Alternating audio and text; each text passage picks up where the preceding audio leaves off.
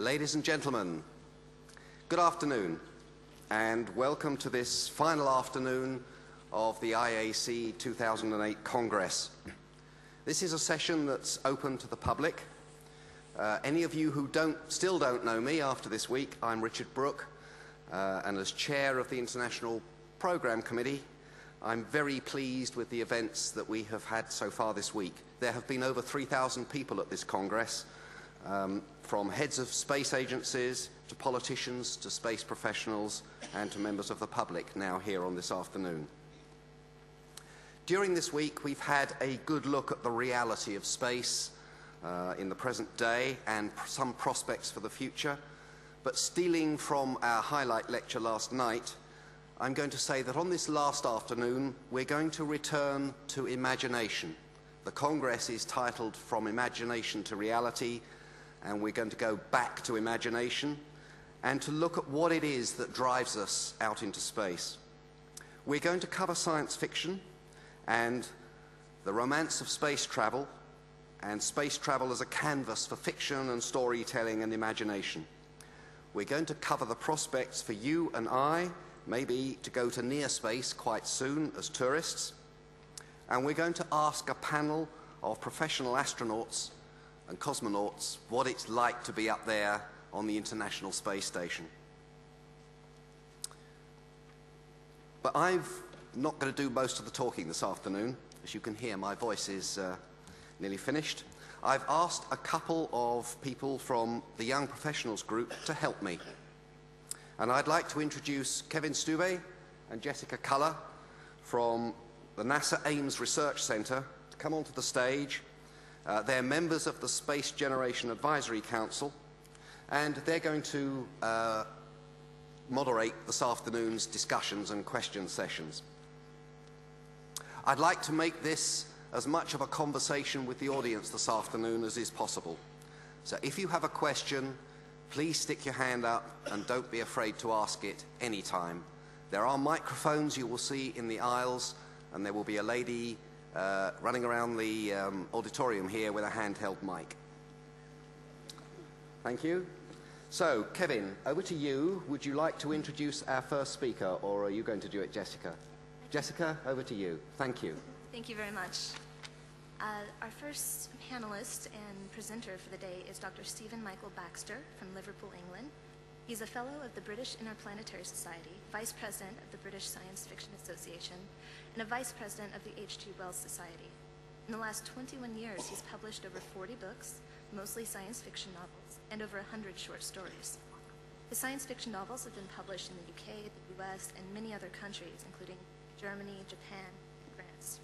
His books have won several awards, including the Philip K. Dick Award, the John W. Campbell Memorial Award, the British Science Fiction Association Award, the Kurt Laschwitz Award from Germany, and the Siyun Award from Japan.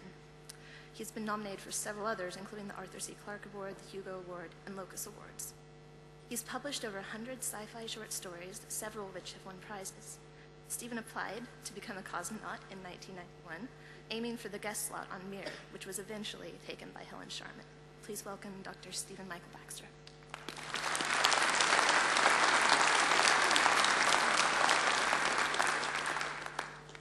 Well, thank you very much. I've got to apologise for my voice as well. It's a cold, a French cold, but a cold. Yes, thank you for that kind of introduction. The slogan of the Congress is from imagination to reality, and that's what I want to speak about today. With science fiction as one pole of the imagination end of that equation, and space engineering as the other end. But I don't think from imagination to realities it captures the truth, really. To me, it's a kind of ping-pong game. It's an interaction, a feedback process between the two. Why do I use the word ping-pong as an analogy? Because that was Arthur C. Clarke's favourite sport, at least towards the end of his life. And well, we lost Arthur this year, didn't we? And I had to correct your introduction on one point, which is that I'm now the president of the British Science Fiction Association, not the vice president, because succeeding Arthur. So there you go. I think I'd rather have Arthur back. So I want to talk about a century then from the founding of modern science fiction to the present day, to try to show how science fiction and the engineering and scientific vision of space and our future in space have evolved together. Now, I've got absolutely no special effects except for this tortoise and books. And that's not me being cheap. It's a deliberate strategy, actually. I mean, I'd like to try to argue that a book like this, at least some books, are just as significant in our culture as the magnificent engineering which was on display in the exhibition hall earlier. And this book you'll see is H.G. Wells', I hope you can see, H.G. Wells' War of the Worlds. Not a first edition, but it's a nice penguin edition with Martian fighting machines stalking across the Surrey landscape. One of the founding texts of modern science fiction, although the origins of science fiction are another debate. Wells, I'm sure you're familiar with the basic story. The Earth, specifically southern England, is invaded by Martians. Predatory, voracious, literally blood-sucking Martians who are not interested in communication at all. They come to take our planet and to take us. Now, in this book, Wells was attempting many things. It's a parable about colonialism, which hit home with the late Victorian empire builders. It's an evolutionary saga. Wells was very hot on evolution, having been taught by Huxley, one generation away from Darwin. And throughout his writing, Wells would again and again show species coming into conflict, not really in wars, but in conflicts that would end in the extermination of one side or another. Very Darwinian conflicts. And indeed, the artilleryman in the War of the Worlds says, this isn't a war any more than there's a war between men and ants. However, it is, of course, a book about space travel and life on other worlds. And where did Wells get his basic idea from the reality as it was then understood of Mars? The book was published in 1897, so only 20 years after Schiaparelli, the Italian astronomer, believed he saw a network of lines on the surface of Mars, optically. He called them canali, which meant channels, but Percival Lowell, the American astronomer, spun out those observations into a terrific hypothesis of a civilization on Mars. I mean, it was believed that the further from the sun you were, the older your world was, but also the more advanced an intelligent race would be. So Lowell imagined a technologically advanced race on a cold, arid, dying Mars, unifying politically to build a network of irrigation canals. In one of his schemes, there was 437 canals, many of them 5,000 kilometers long. And this is the Mars which inspired Wells to found his fiction. There's a short passage in here which I'll read, which could have come straight out of Lowell's science. Since Mars is older than our Earth, with scarcely a quarter of the superficial area remoter from the sun, it necessarily follows that it's only more distant. Is not only more distant from life's beginning, but nearer its end. That secular cooling that must someday overtake our planet has already gone far indeed with our neighbour. Its air is much more attenuated than ours. Its oceans have shrunk, and as its slow seasons change, huge snow caps gather and melt about either pole and periodically inundate its temperate zones. That last stage of exhaustion, which is to us still incredibly remote, has become a present-day problem for the inhabitants of Mars. The immediate pressure of necessity has brightened their intellects, enlarged their powers, and hardened their hearts. And so they come to take our younger, warmer Earth. I suspect you're all familiar with War of the Worlds, but you may not be so familiar with this book. This is Two Planets by Kurt Laswitz, a German writer. He was actually a mathematics professor from Jena in Germany. Published in the same year as Wells' book, based on the same premise of the Lowellian Mars and inhabited Mars. But as you can see, I hope, there are no fighting machines here. This is a Martian, a beautiful lady floating around ethereally. And the story here is that Martians on Earth are discovered by two German explorers. They're heading for the North Pole by balloon. If you remember, the pole hadn't been reached by in 1897. What they find there is not just ice, but a Martian base. And there's a space station suspended over the pole and up along the axis. And the Martians have come here by anti-gravity in this case. It's terrific. And unlike Wells, Laswitz's Martians are benevolent. They've reached a kind of utopian state on their own planet. They've banished need and hunger through technology. They draw power directly from the sun, and they can synthesize food from inanimate objects, rocks to bread. And they've ended conflict through the betterment of the individual through education, which is a very 19th century dream, sort of Immanuel Kant and so on. So the utopian Martians have come to the Earth to help us, really, to uplift us into their utopian state. Also, though, they're a bit colonial. They want to harvest our sunlight and so on. And the story is interesting, but things don't go all that smoothly, because from the beginning, some of us fear that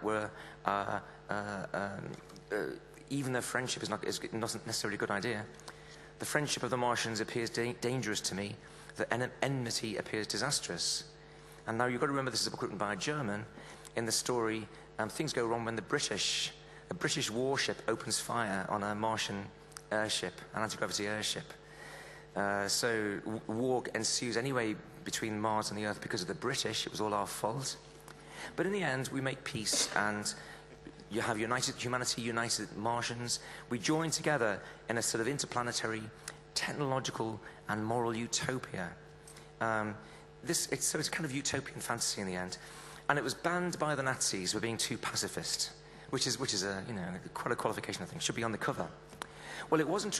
There was a kind of parochialism in science fiction, unfortunately, where there's very little translation between different languages. So this wasn't translated, in fact, into English until 1971. So it wasn't too well known in the Anglophone world. But Arthur C. Clarke knew about it, and I'm going to be mentioning Nick Clarke's name a few times this afternoon. He spoke to the BIS in 1950. Of course, he was central to the development of the BIS itself. He said, as far as I know, Laswitz's book has not been translated into English, which is a great pity, as it's one of the most important of all interplanetary romances. Not only did it include such ideas as anti-gravity, but explosive propulsion systems, repulsors, the word later used by the German Rocket Society to describe its own early rockets, and most surprising of all, space stations. All these details were worked out with great care by the author, who was a professor of mathematics at Jena. Okay, so what influence did these books have? Well, so this is the ping-pong ball going back and forwards. I started with Lowell's Mars. Across comes the ball to the science fiction writers who spin out these great fantasies. Two Planets was not well known in the English-speaking world, but it was very popular in Germany for several decades. And among those who were influenced by it was Wernher von Braun, who I'm sure you know that name. He was before the war, he was a German rocket pioneer and experimenter. During the war, he worked for the Nazis on the V2 program, and then led the American Apollo moon program. The Saturn V was very much a technological descendant of the V2, so a very significant figure. And he was influenced by Two Planets.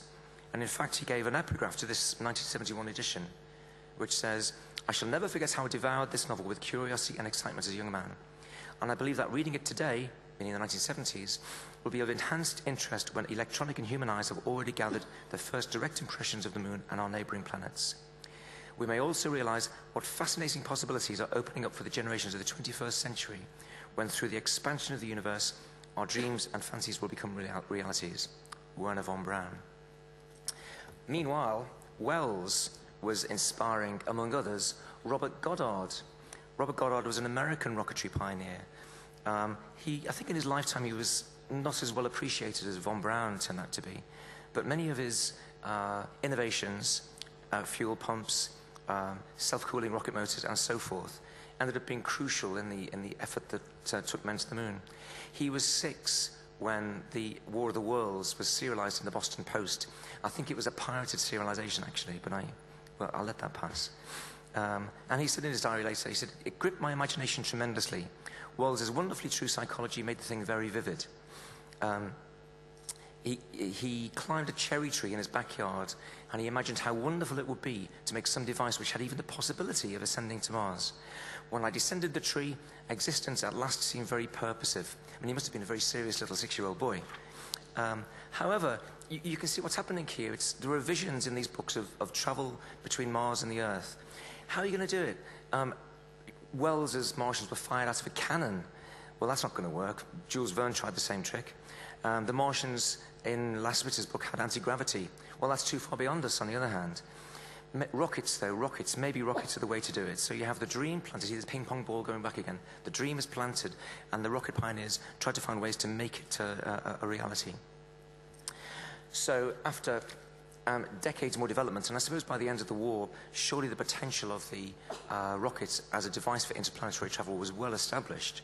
You have new fantasies, a new generation of science fiction writers, such as our friend Arthur again, with this book, The Sands of Mars from 1951, in which rockets and development of rockets are used to journey to a 1950s Mars, which is charming in itself. No more canals, but we still believe there was life there. Leathery cactus-like things, and you could walk around with just a face mask on, you know. It's rather like a mountain region in the Earth. I won't read much of this, but there's a nice little passage where we're on the way to Mars, and two characters are arguing about science fiction, whether science fiction is any use as it had its day. So Gibson's face creased into a smile and he began to laugh. Well, show the joke. What's so funny? Our earlier conversation. I was just wondering what H.G. Wells would have thought if he'd known that one day a couple of men would be discussing his stories halfway between Earth and Mars. Don't exaggerate, said Norden. We're only a third of the way so far.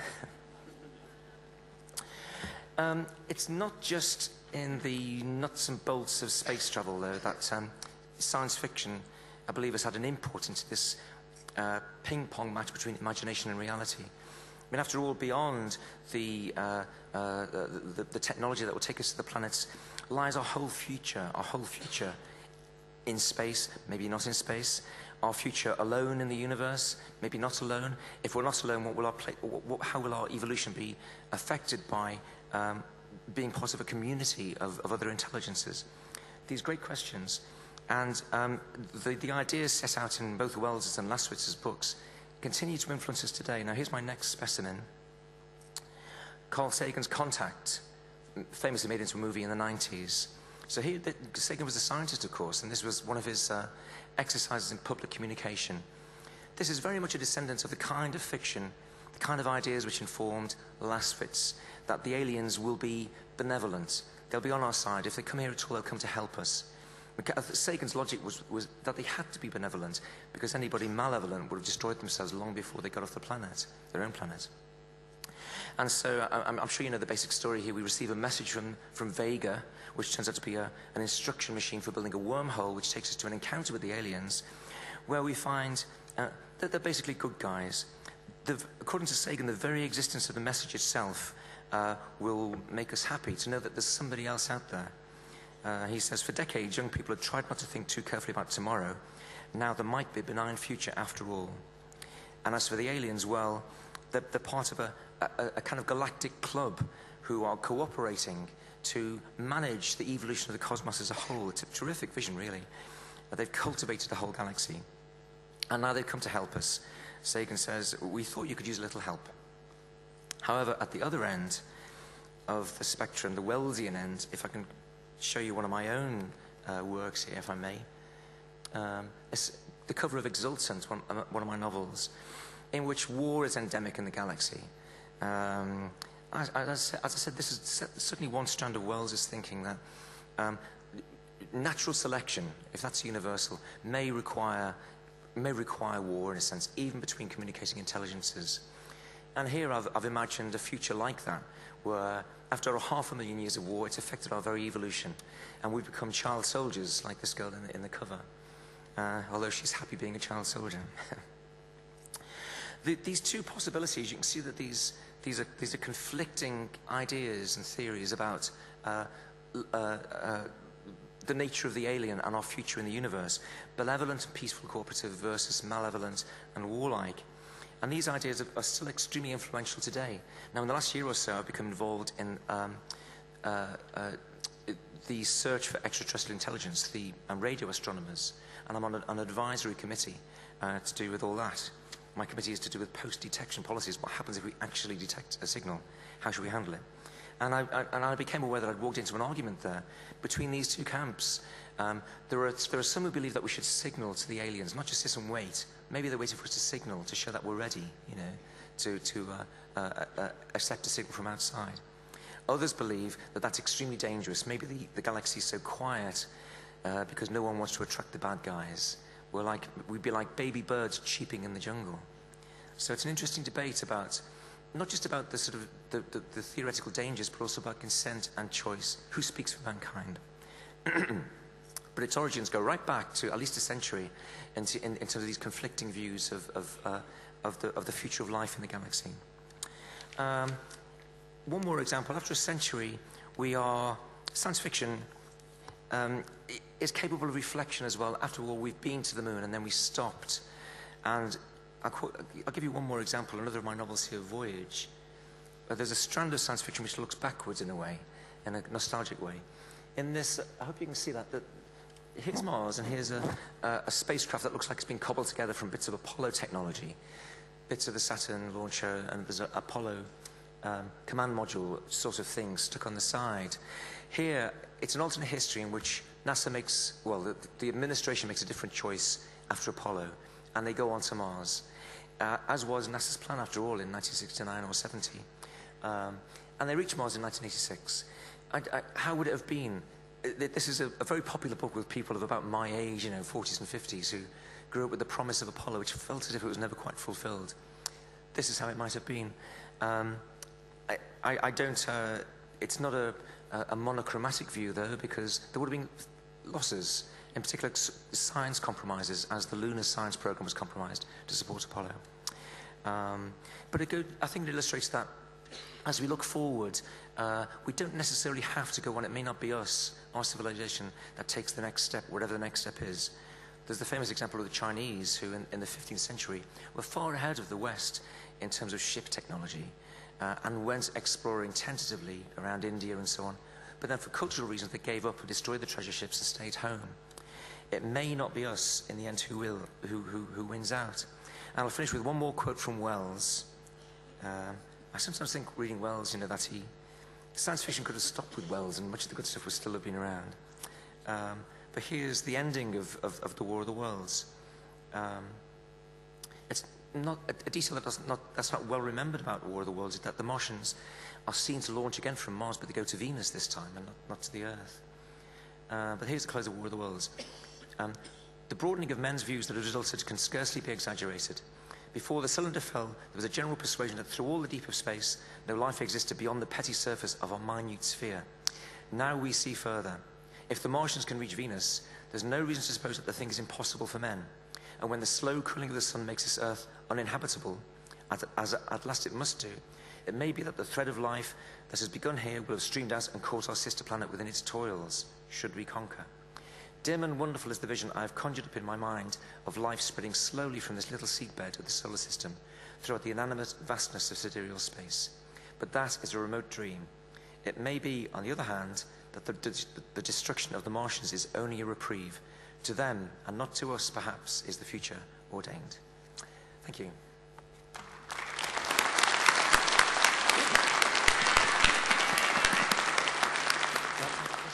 Yes, we definitely are open for questions.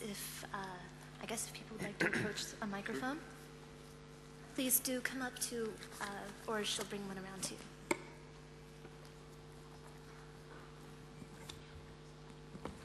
That's very nice, Stephen. I'm Louis Friedman from the Planetary Society. We succeeded this past year in taking the first book to another world, and the stories of Mars are all now on Mars in the Visions of Mars DVD that we developed with NASA and on the Phoenix lander. So there's the first book is on Mars, and when the astronauts get up there and need something to do, they'll be able to read all of the stories that you just cited, or at least the ones about Mars that inspired another generation, and get the ping pong game going again. That's terrific. Are there other questions? Hi, I was just I was interested to know whether your thoughts on well, I seem to realise there seems to be a trend in science fiction away from the actual hard science. There seems to be more books about sort of New Age philosophies and kind of sword and sorcery and magic, and I'm just wondering whether there's a worrying trend away from the actual science in science fiction itself. I'm not sure if there's a kind of a monotonic trend. This debate between fantasy, which is more like mythology, versus the kind of SF I write, hard SF, which is more science-based. That's another ping-pong game. And I think, especially with the Lord of the Rings movies and so forth, fantasy was in the ascendancy for a while. But commercially, science fiction is coming back. So if you're a young writer now, the thing to go into, from that point of view, if your ambition is science fiction. And certainly, I mean, the ping pong game I talked about has gone on with Mars. You know, you have the terrific books in the 90s by Kim Stanley Robinson on the terraforming of Mars, and a new generation of books in post the Mars meteorite, you know, which looked as if it carried traces of life materials from Mars, to do with bacterial Mars. You know, maybe we'll find a kind of bacterial ecosphere there, deep under the ground, and so it goes on. No, I think there's SF is a there may be a maximum reach to its appeal, but it seems to have a sort of underlying substrate below it, which it never sinks. So I'm confident about the future. Yeah. Okay. Yuri from Hydro Aluminium. I have two questions. During your career as a sci-fi writer, how many space conferences like this one have you visited? And my second question, would you advise future science fiction writer to visit the IAC, or the IAC to invite them to get maybe a better view of the real science? Actually, this is the first IAC I've been to, but in the course of my research, and I've been attending SETI conferences this year, writing Voyage, which was all about NASA's history, really. I researched it in London, but then went over to NASA. I took a manuscript over to NASA, and the Solar System Exploration Division especially were very helpful, the historians there. I dug at some history which they'd lost in terms of possibilities.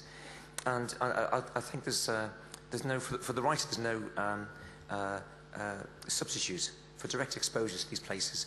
I met a couple of the astronauts as well, Charles Duke, for instance, and there's no substitute for meeting these people and trying to get some sense of their experience. But I think certainly, I mean, this is the theme from imagination to reality. I certainly think that SF writers should be invited along to events like this, which is why I'm involved with SETI. SF writers have traditionally been involved, maybe only one or two of us at a time, to sessions like that. Science fiction has always been a kind of database of ideas ranging from the plausible all the way to the fantastic, with a kind of fuzzily defined margin of plausibility in between. So I think it's definitely like a database to tap in from that side, yes. Hello, I'm Bob Shaw. I'd like to ask Stephen, as an established hard science fiction writer, an SF writer who's won all the awards there are, how do you feel about being introduced as a sci-fi author? Well, sci-fi is a kind of it's usually taken to mean Star Trek and stuff. But what the hey, I like Star Trek as well. It's fine, I'm cool. Any more? Yes, sir. My name is Eric Patterson. I'm from Canada, originally from Glasgow.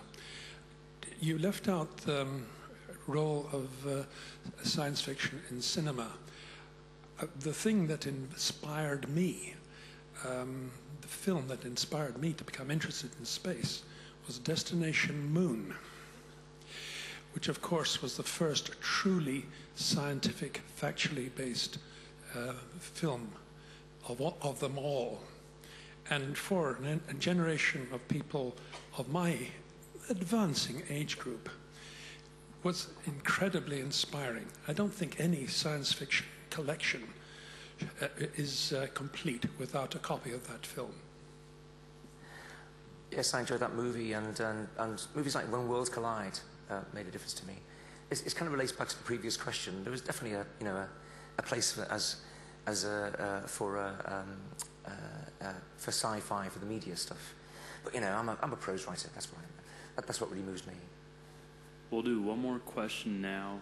As you can see, there's many seats up here. Stephen is going to join us here in a moment, and then the rest of the presenters today will be here, available at the end of the whole presentation for even more questions. Hello, my name is Jenny Edwards. I was just wondering if you believe that there's life out there, and if so, why? Oh, well, very good question. I wrote a whole series of novels called the Manifold series about that very question, where, it's looking, the same people in the same situation, looking at different possibilities. One is that we're alone, one is that they're hiding, one is that the universe is a dangerous place so nobody can get very far, and so on. I think my personal belief is that surely we're not alone, and the universe is so vast, it seems, even no matter how improbable it is that intelligence evolves, it seems impossible that it should only have evolved once. But it's interesting that as SETI, the search for ETI, goes on and it increases its range, and we still find nothing. Maybe it's further away or more distant or more strange than we imagine, but I don't believe we're alone, no. Thank you for your questions. Thank you very much.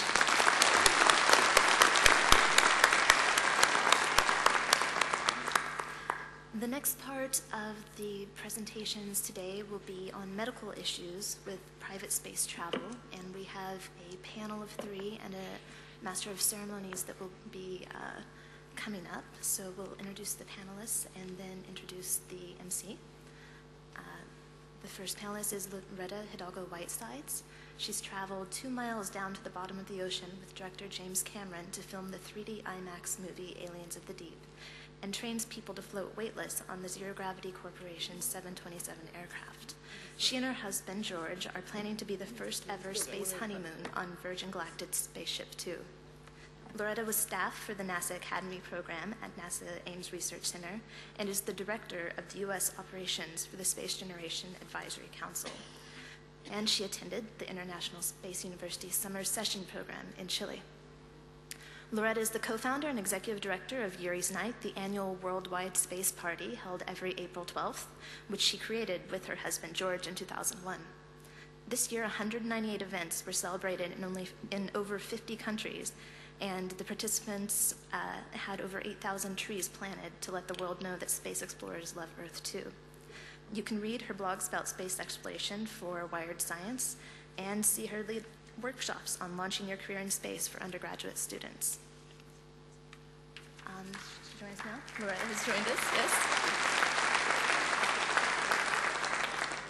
George Whitesides is the executive director of the National Space Society, the largest space advocacy group dedicated to human spaceflight. George serves as senior advisor to Virgin Galactic, which was founded by Sir Richard Branson as a new space venture established to undertake the challenge of making private space travel available to everyone. George also serves as the chairman of the Reusable Launch Vehicle Working Group within FAA's Commercial Space Transportation Advisory Committee. Prior to these positions, Mr. Whitesides was the founder and director of Permission to Dream, a global space education program concerned with connecting underprivileged children with space and astronomy. George was vice president of marketing for Zero Gravity Corporation, the first commercial parabolic flight company. Mr. Whitesides received an undergraduate degree from Princeton University in 1996, and he was a Fulbright Scholar, and he received a master's degree in remote sensing and geographic information systems from the University of Cambridge in England in 2000. Whitesides is a private pilot and parabolic flight coach for Zero Gravity Corporation. Welcome, George.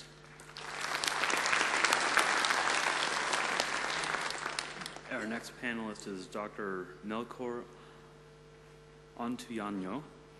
He was born in Mexico City and is a graduate of the National Autonomous University of Mexico School of Medicine. He is the director of the U.S. Federal Aviation Administration Civil Aerospace Medical Institute and is responsible for the administration of national programs in aerospace medical certification, medical education, medical research, human factors research, and occupational health services. He is credited with over 476 presentations and lectures at national and international conferences in aerospace medicine in 27 countries. He has received 64 awards and recognitions for his academic, administrative, and research achievements. He is a fellow and past president of the U.S. Aerospace Medical Association and past president of the Space Medicine Association. Dr. Melchor is a member of several organizations, including the International Academy of Aviation and Space Medicine, the International Academy of Astronautics, as well as a member of national space medicine societies in Greece, Brazil, Mexico, Slovenia, Turkey, and Colombia. Please welcome Dr. Melchor.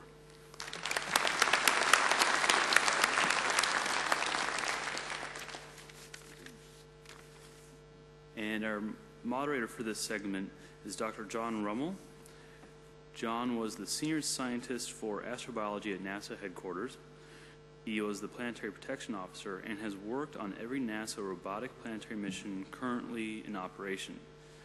He is now the director of the Institute for Coastal Science and Policy at East Carolina University in the United States, and he is the chair of the Life Sciences Symposium for the IAF and the past chair of Commission 2 of the International Astronautical Academy. John. Well, it's great to have the audience so enthusiastic about this subject. I wonder after Stephen Baxter's presentation that we are actually all desiring to be extraterrestrials. It seems to me we might be a very dangerous group if we get out there. But today we'd like to talk a little bit about the emerging field of commercial spaceflight, the medical issues associated with having everybody, every man go up, as it were, and some of the reasons, the personal aspects why somebody might want to go on a commercial spaceflight and what it might mean to them to do that. George will not talk about medicine, but we'll talk about the opportunities, not only with Virgin Galactic, but anything else you'd like to say about the competitors.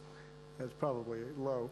But and then Melchor Antunano will talk about the recent International Academy of Astronautics study on medical requirements for commercial orbital spaceflight, somewhat in contraposition to the non-orbital spaceflights that are being begun at the lower rates than the buying yourself a seat on Soyuz or something along that line.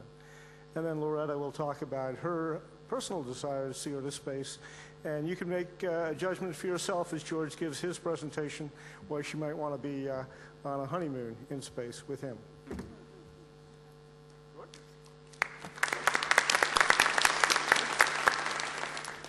Thanks very much. Well, it's great. It's a wonderful opportunity to be on stage with my wife, which I don't get very often. So it's wonderful to be here with you. Why don't I start off with a question that I often ask is to audiences, which I think might be slightly skewed in this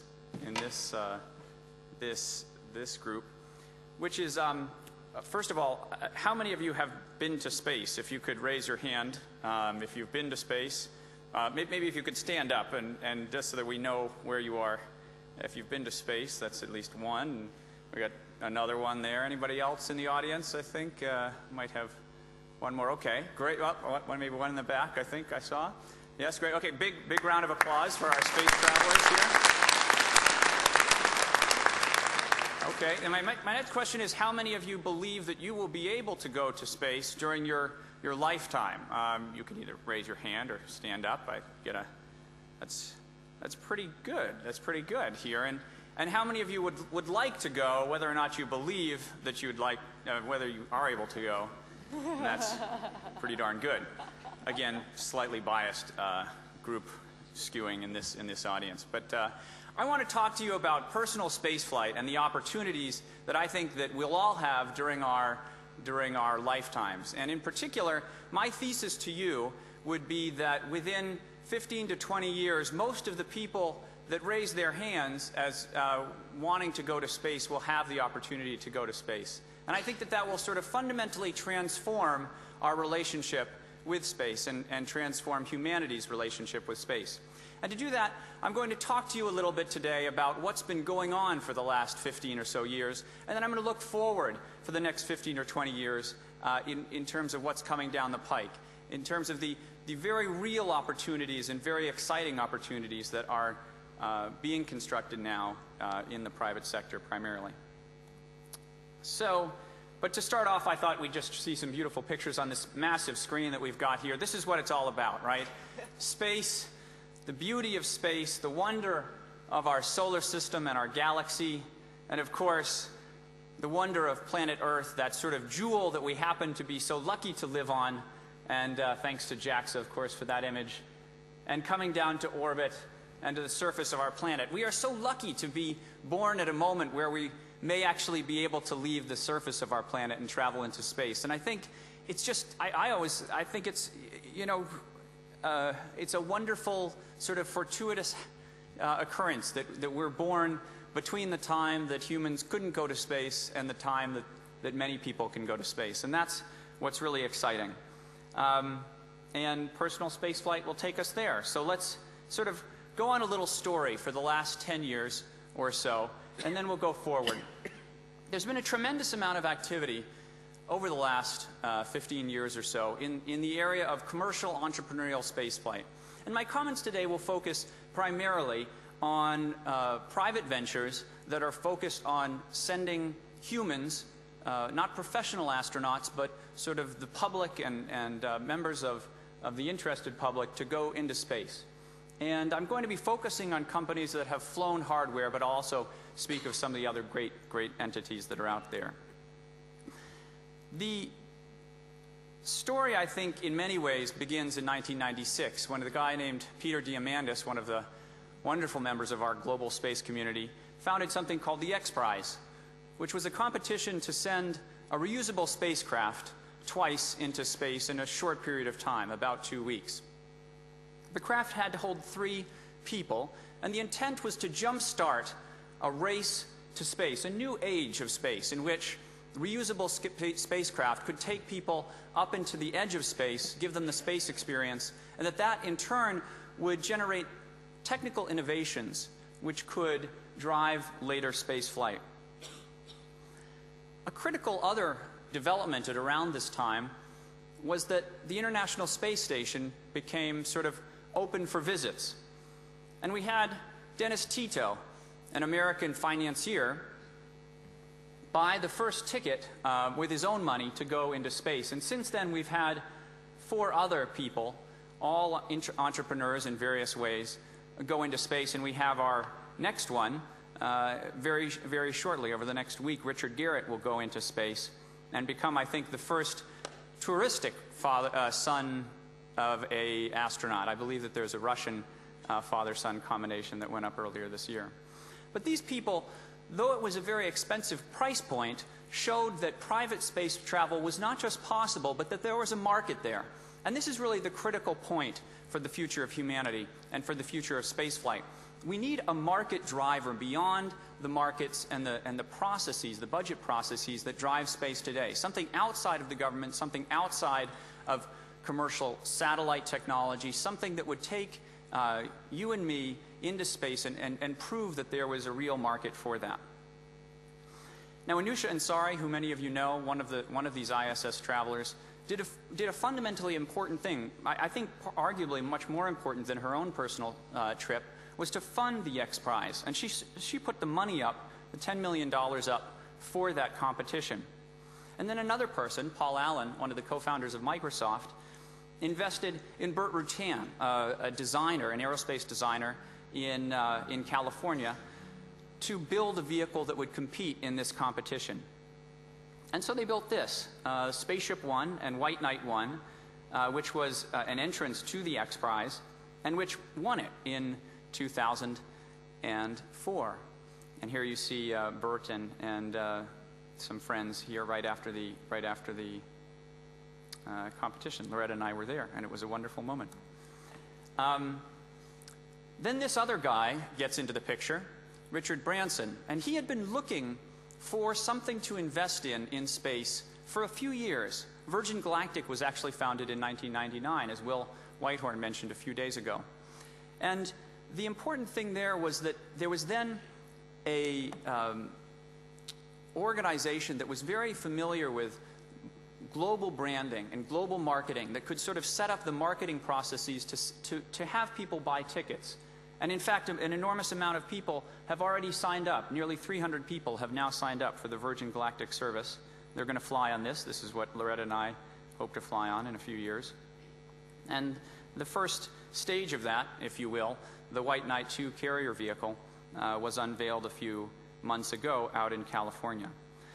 And so that's sort of an initial tale. But what I want to quickly go through is a few more stories of some other companies that are doing great things as well. And one of them, here are some shots of folks floating around and what it will be like in suborbital space. One of them is Elon Musk, who's founded a company called SpaceX. Many of you know that earlier this week, Elon had a success, and SpaceX had a success putting their first rocket into orbit.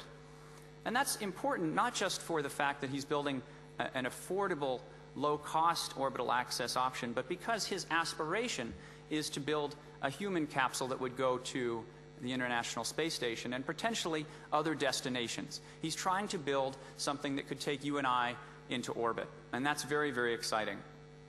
There's another company called Orbital Sciences which is doing a similar thing, although they haven't asked to or haven't competed yet to send humans into space.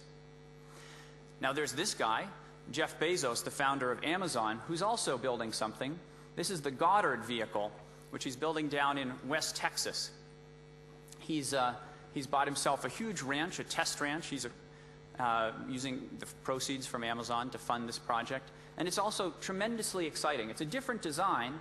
It's based sort of around the ideas of the DCX, which many of you are familiar with and which had some very successful tests in the 1990s. This will be, at least to start, a suborbital vehicle, although many people think that Jeff would also like to go into orbit eventually. A third very exciting strand here is Bigelow Aerospace.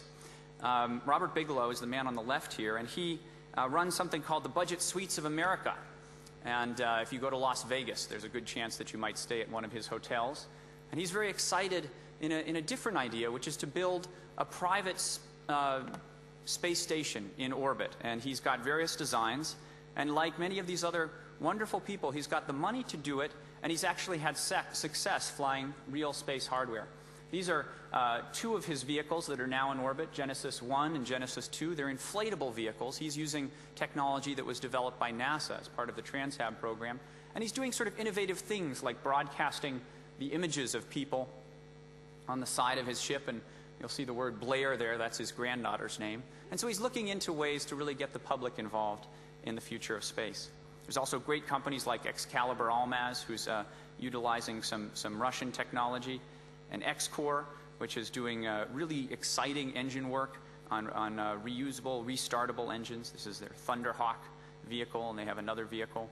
There's a company called Armadillo Aerospace, and I really have to show you some of these images. I'm sure many of you know that they're competing in the Lunar Lander Challenge, but what I love is that they've got these just amazing concepts to send people into space, and you're going to love this here.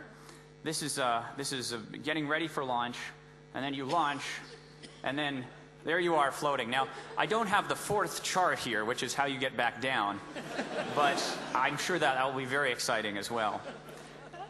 And there's also, I see some friends out here. There's also great companies, Rocket Plane Kistler and others that are doing fantastic things. But here are the people. Here are the people who are involved.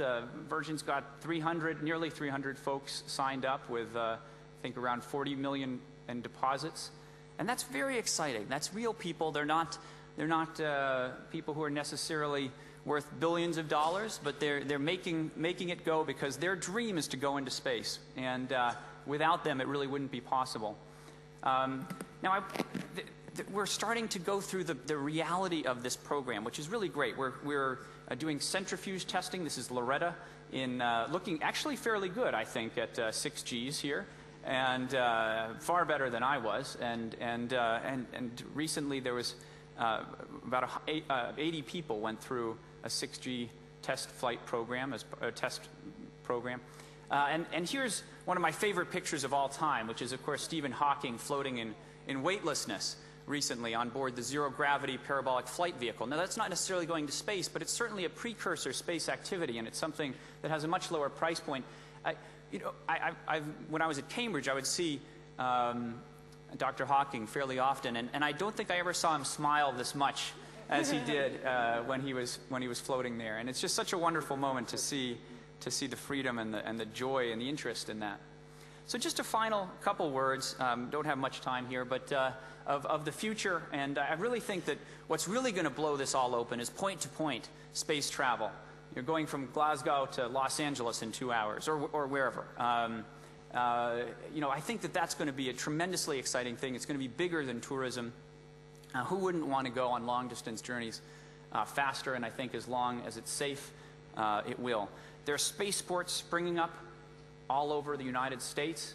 Here's one of them. This is the Virgin Galactic spaceport that's being built by the New Mexico Spaceport Authority. Will be the anchor tenant of that down in New Mexico. I think it's sort of a science fiction shape. And then the future entails all kinds of human activity. I think every kind of human activity gets better when the word space is attached to it.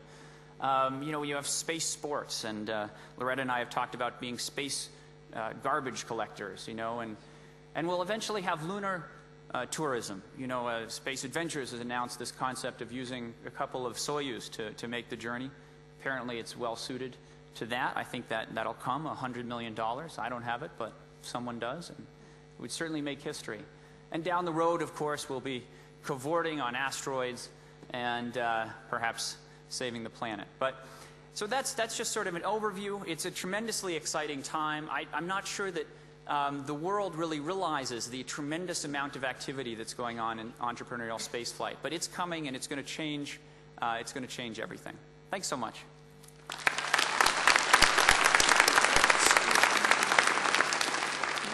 Well, the expectation is that this will open up a frontier. We can take one question while Mel gets up to the podium. If somebody's got a burning question right now, please go ahead and step up or raise your hand, and a mic will happen. But we'll also try to have time for questions at the end of the session for everyone as well. Is there any particular question right now? I think it looks good. If we get our bodies into orbit, however, we need to know what's going to happen to them and what the current considerations are from the International Academy of Astronautics. Mel, take it away. Thank you, and thanks for the invitation to participate in this panel. Even though I'm an aerospace medicine specialist, considering that most of the attendees are not physicians, I'm not going to bore you with lists of medical conditions that are of concern, but I want to share with you some of the considerations as to why we put together this study group, what were some of the issues, safety-related, medical-related, and why finally we have a report that was approved this week, so it's going to be finally released to the public, and it's going to be made available through the IAA website. Where is the... Oh, here. So I like this quote from Einstein. He said, "I never think of the future because it comes soon enough." And in a way, that's the way we are, or that's where we are in commercial space operations, because some of us were surprised how fast things were developing, and in some regards, that we were a little bit behind the power curve on the medical side. So why are we doing this study? And there are a couple of things. You already saw some of the suborbital and some of the orbital space operations. We know so far we have had 5 people going as part of space adventures on the flights to the International Space Station. But from a medical perspective, there is one individual, Greg Olsen, that he actually allowed the public to have access to his medical records after he completed the flight. He was an individual, he's an individual who had many medical problems, that before he was allowed to fly, he had to have surgery, he had to have rehabilitation, he had to do many other things in order to let him go. So it was not an issue of telling him, sorry, you are not going. Well, this is what we have to do, and then you are going. So from that perspective, it was a challenge, but people like him that were willing to disclose the findings from a medical perspective, that makes a huge difference for the rest of us, because now we know what kind of flexibility we can use for letting people go to space. And this is another quote that I really like. It says, "The problem is never how to get new, innovative thoughts into your mind, but how to get the old ones out." And what that means is that we have to push the envelope. We have to keep doing innovative things. And one of those, of course, is the proposal that now we should have space tourists that should do a spacewalk for an additional multi-million-dollar fee that may be $10, $15 million more. But if people can afford it, why not? And if they can do it safely, why not? I would do it. If I had the money, I would do it. Obviously, the other option that was proposed, the circumlunar flights for about $100 million, there are some people who can afford it. Go for it. Why not? I'm not going to spend too much time on these because some of those were already shown. But I want to show you this one because in the proposed design for the Dragon by SpaceX, it would accommodate up to 7 passengers. And this one is not considered suborbital. This would be considered an orbital vehicle. And fortunately, they have had finally their very successful flight last week that opens other doors to actually continue also the development of this capsule. And finally to go on lunar flights with different types of proposed vehicles. So what's really the bottom line here? That we have other options. The same thing with the commercial space stations. As it was mentioned that we have 2 modules right now in orbit. The one thing that I'm going to add to that from a medical perspective, that there is a biological payload. Genesis 1 has roaches and Mexican jumping beans, and I'm glad because those are from Mexico. Genesis 2 has roaches, ants, and scorpions.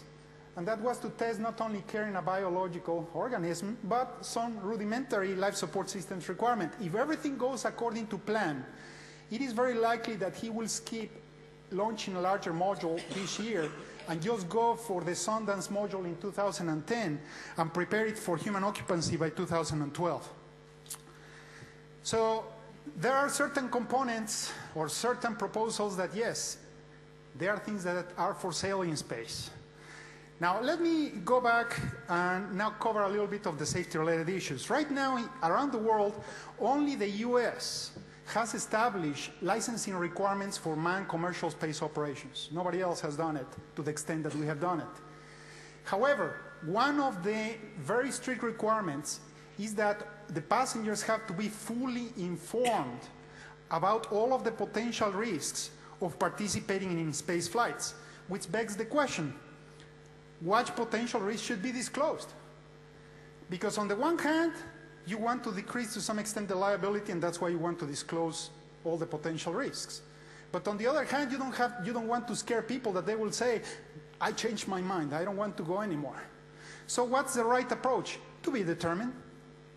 So let me cover with you why risk disclosure is important. And here we have the situation where an individual who goes can be a teddy bear or can be a grizzly bear. And let's face it, in societies including the United States, people like to sue. And if people like to sue, if everything goes according to plan, everything is perfect, no problem. And usually if there is a bad outcome, usually the person who is going to sue is not the person who signed the release of responsibility because that person is not coming back. So it may be somebody else, maybe the spouse, maybe a close relative. So all of those are issues that we have to address.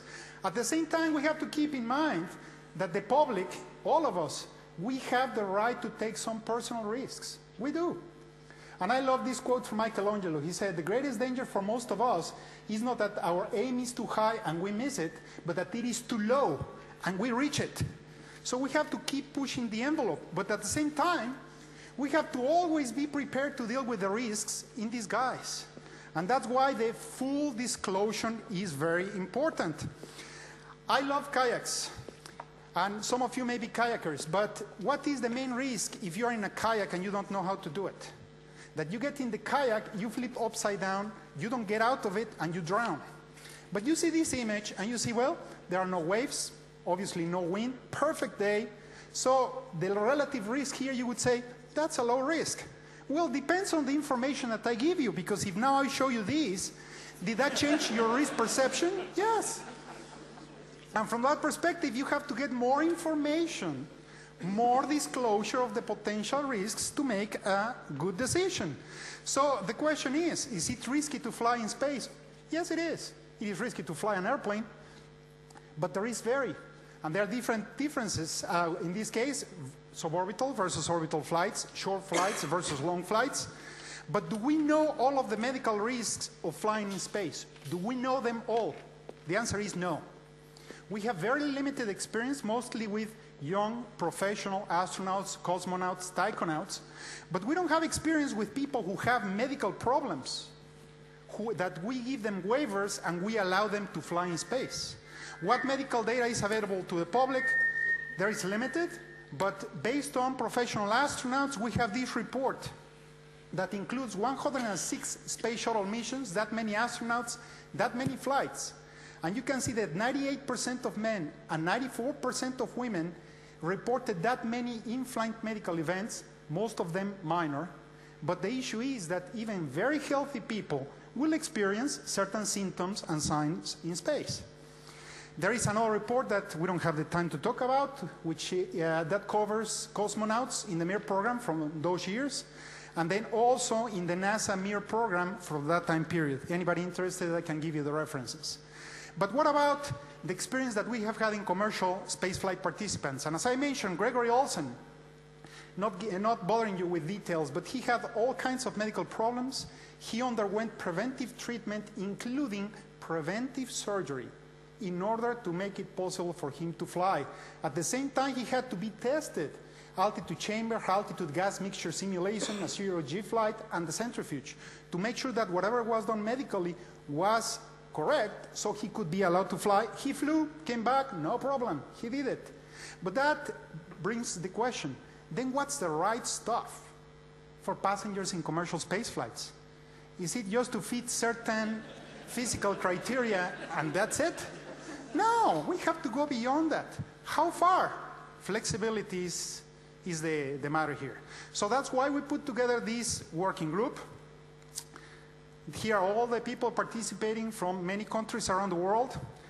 And the objective became to identify and prioritize the medical screening considerations to do two things: preserve the health and promote the safety of the paying passengers in orbital flights up to 4 weeks in duration. The final product is a report that, as I indicated, has been approved this week in this meeting, so it will be released to the public.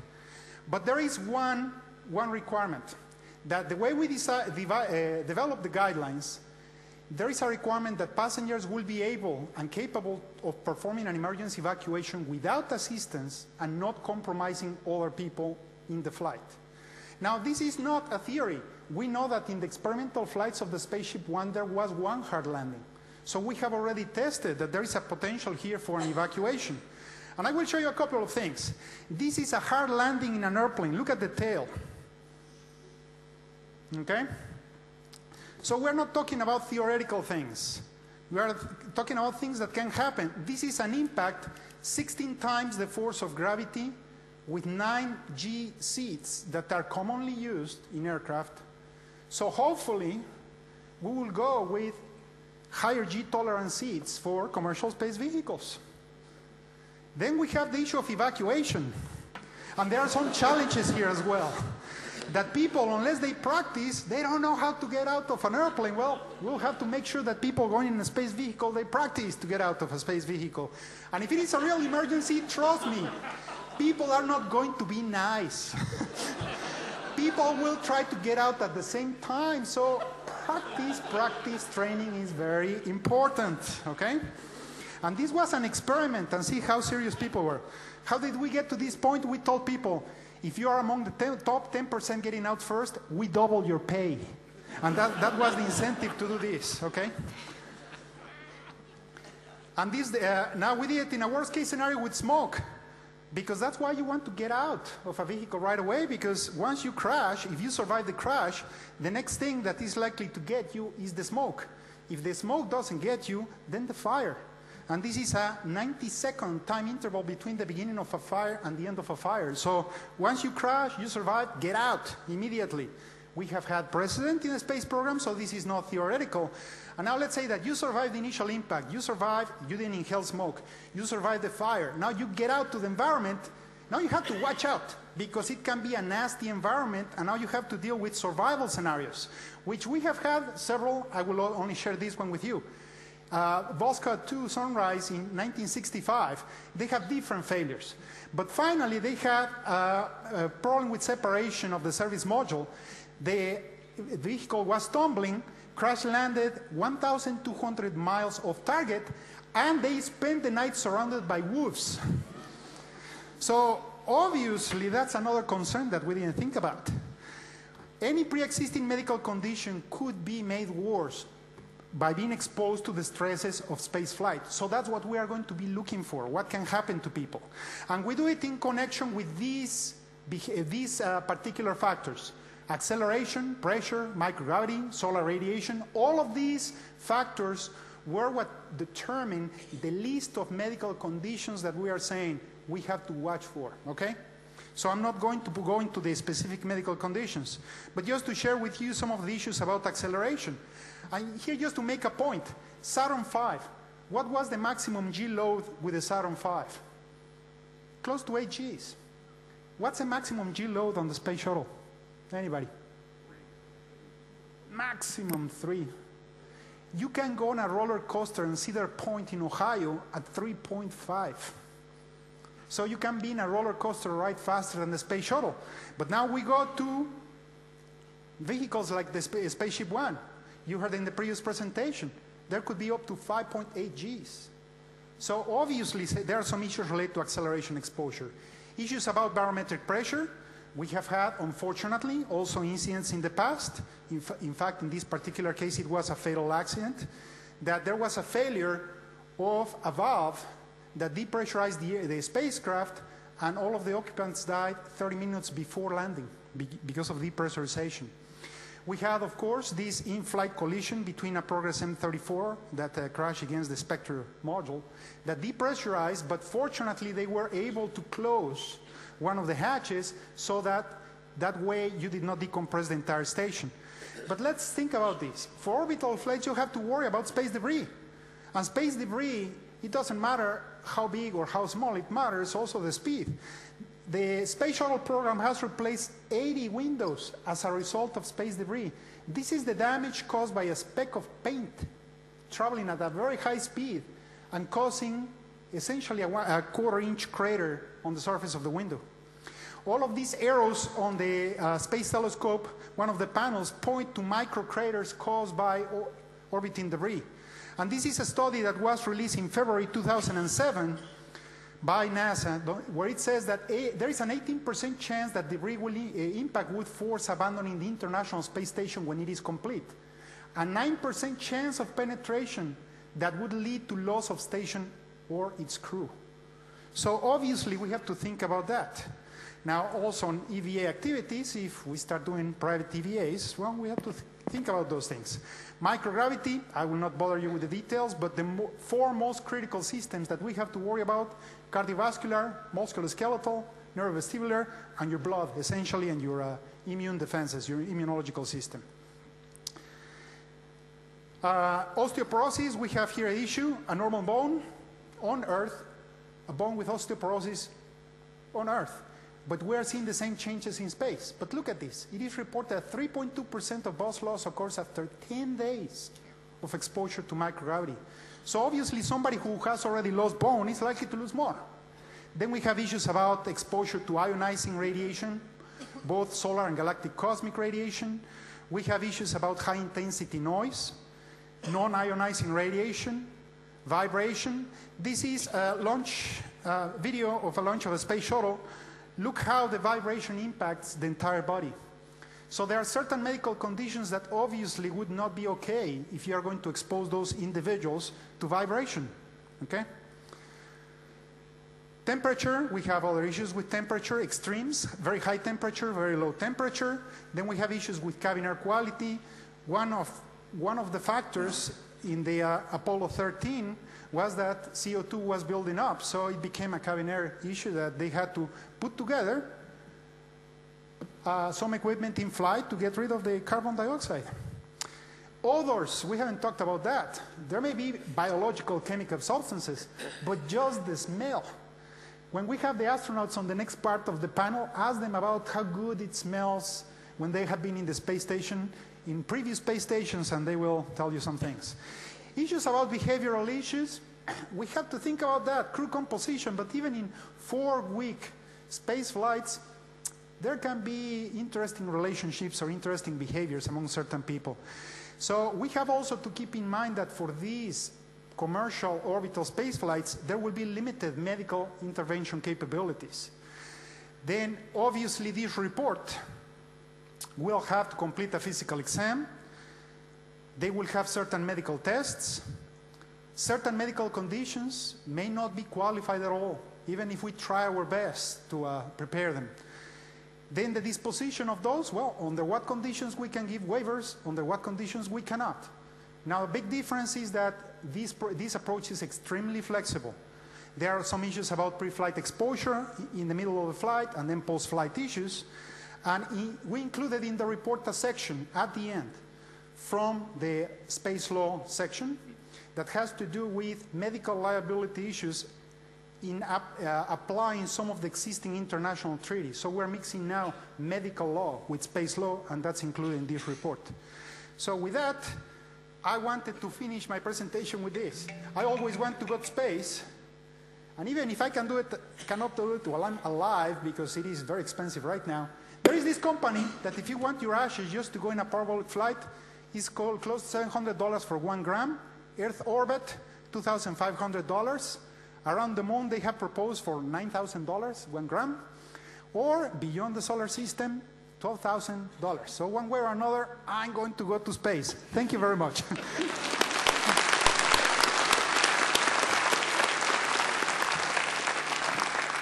We can always be happy to look forward to those times when the greatest danger for commercial spaceflight are our fellow passengers. But we have some medical concerns now. We're going to skip the opportunity for free medical advice until the end of Loretta's presentation. And Loretta, take it away. Thank you. Thanks, John. So after hearing all the reasons why you might not want to go into space, I get to tell you a little bit about why I do want to.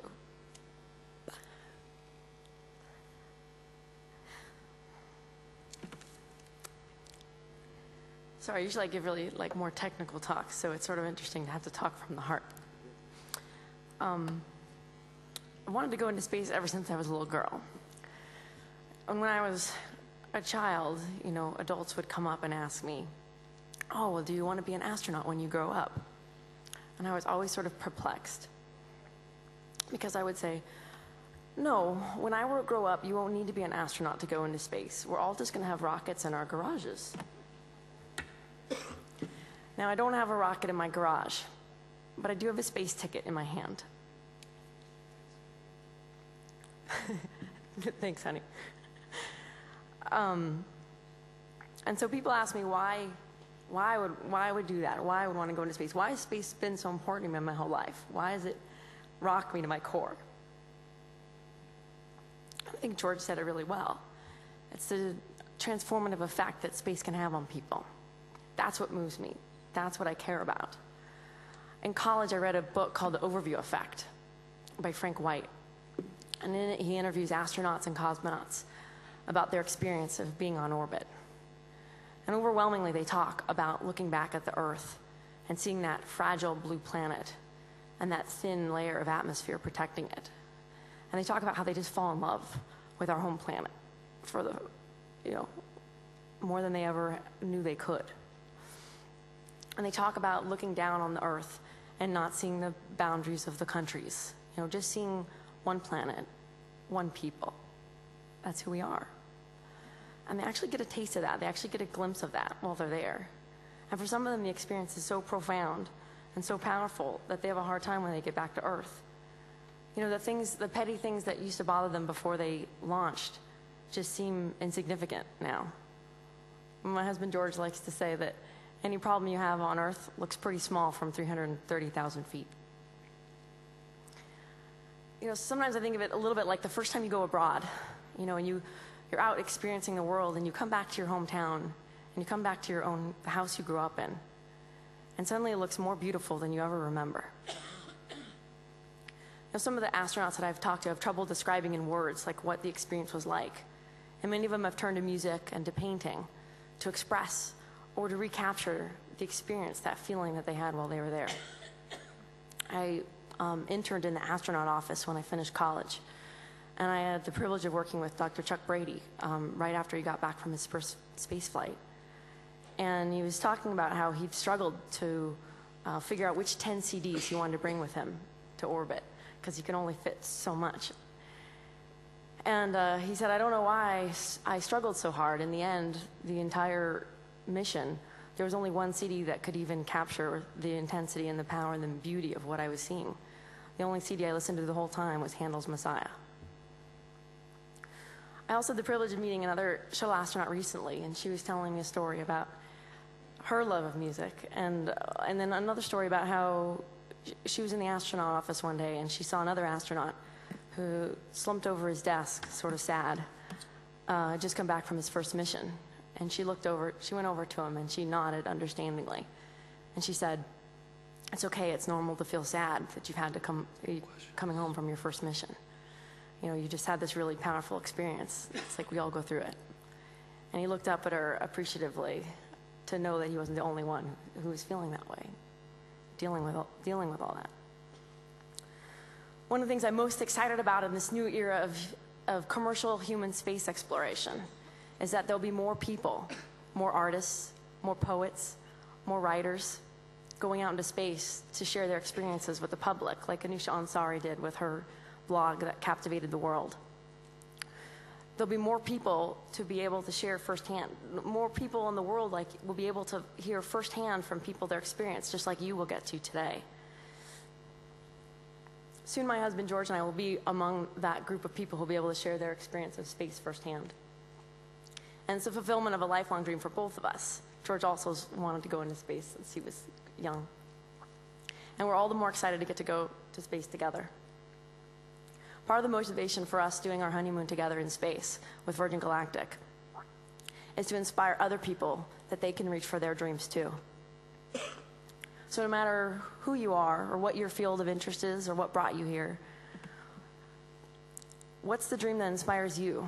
What's the idea that lights you up, that moves your heart? Set your sights on it and tell the people around you all about it, and then make it happen.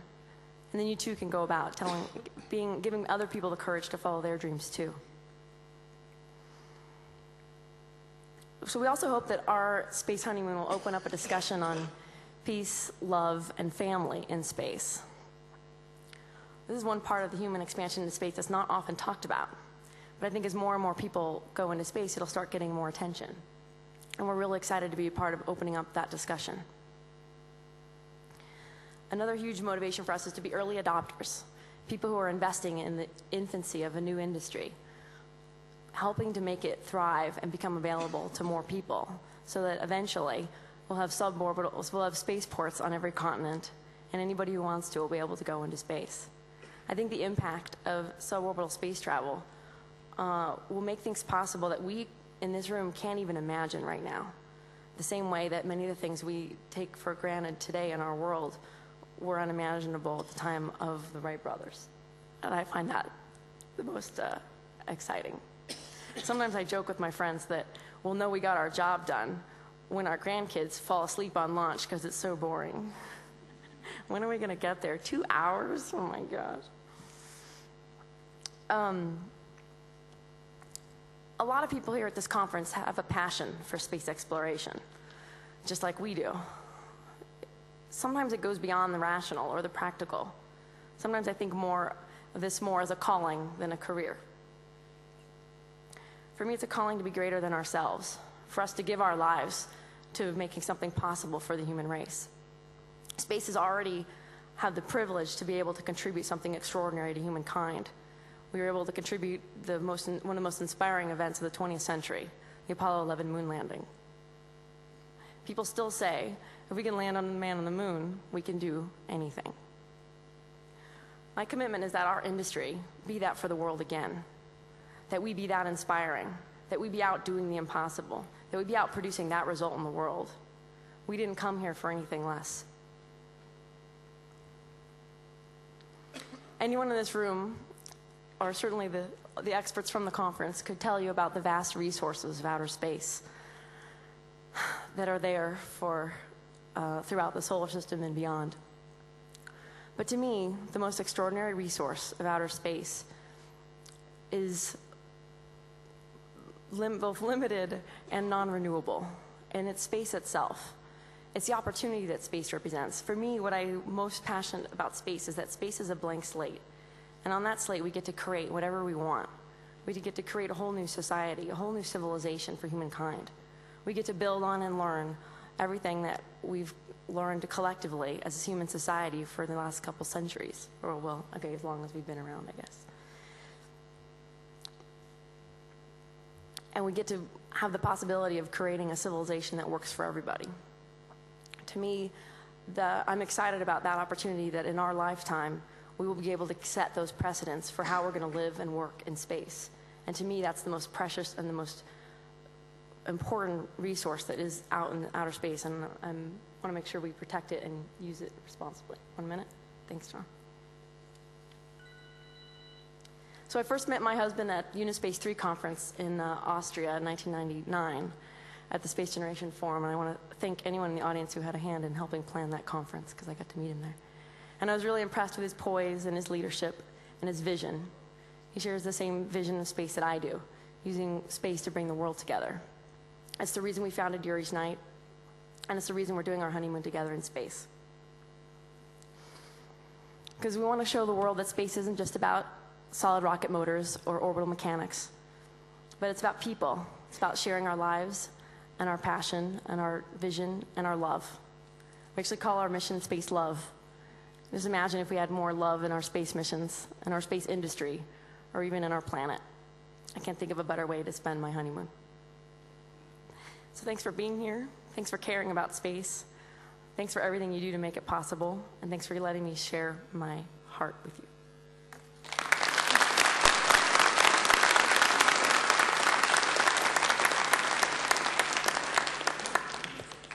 I've been informed that we have time for 2 questions for this panel before we assemble the full panel. Are there any questions in the audience?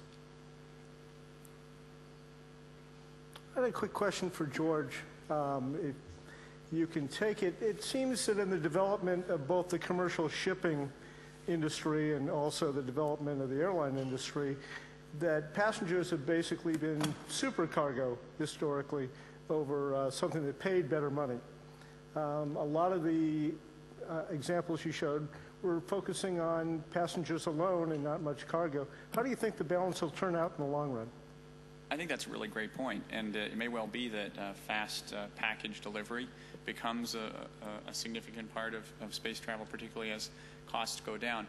We don't know for sure, but the interesting thing is that perhaps paradoxically, humans or self-loading carbon payloads, as we like to call them, can pony up before the service is actually available. And that provides sort of a catalytic impact for the market. I think that if you look back at the mail services in the early age of aviation, obviously that was sort of the critical thing. And we may well see that services to the International Space Station, providing water or other sorts of basic utilities, are the closest analogy maybe to that mail service. Okay, thank you. I do worry a little bit because my ancestors were asked to leave this country and they had to find ships, but I'm not sure that we're in that position right yet for space. Any other questions? Okay. Yep. Our next segment today is Life as an Astronaut. We're lucky enough to have, I believe I've seen 6 astronauts in the room. 4 of them will be joining us up here. From Russia, we have Sergei Krikalev. He's spent more time in space than anybody else at over 803 days and 9 hours. Our second astronaut is Chiaki Mukai. She was the first woman astronaut from Japan. She was also the first Japanese citizen to fly twice. Third is Jean-Francois Clairvoy.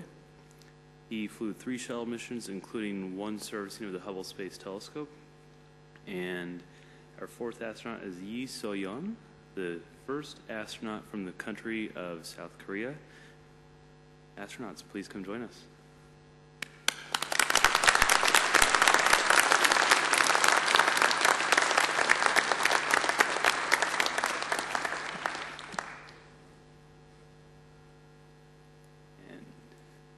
As they take their seats, we're going to ask each of you to maybe take about 1 minute to 2 minutes to introduce yourself to us so we all know a little bit more about you, and then we're going to open up to questions for everybody who's up here on the stage right now. So, Sergei, if you'd like to start since you're on the end. And to talk about missions, I'm afraid it takes too much time. So, just briefly, I can say that my first flight was almost 20 years ago. We started to fly on Mir Station. It was Expedition 4 on Mir Station, year 1988. It was a very interesting flight because for me it was first flight, and then it was international mission. When beginning of our flight, when we switched with Expedition 3, we had joined Soviet-French expedition with Jean-Luc Chrétien. And then we stayed for several months more doing our job on long-duration mission. My second flight was planned as Expedition 9 mission on Mir Station. and it happened to be Expedition 9 and 10 in one flight. So it was long duration flight, little more than 10 months. My third flight was also very interesting for me because I already knew Russian hardware, Russian space program very well and spent more than 15 months in space. My third flight was a shuttle mission when I was assigned to be first Russian to fly on shuttle. And my partner, Volodya Titov, and I, we spent more than a year on the training for shuttle mission. And it was a very nice experience also. Fourth flight was first assembly mission when decisions were made to build the station, and I was on the crew that put first two pieces of International Space Station together. And Bob Caban and I opened the hatch for the first time and together float into the station. It was a very interesting flight and very good memory. And actually this year we are going to celebrate 10 years of this flight. Fifth flight was very interesting again because it was Expedition 1, first long duration mission on ISS. And most recent flight was Expedition 11 on ISS. I was still in flight about 3 years ago. And the next one? See, we a little bit superstition in our business, so I would prefer to tell about next mission when I return back.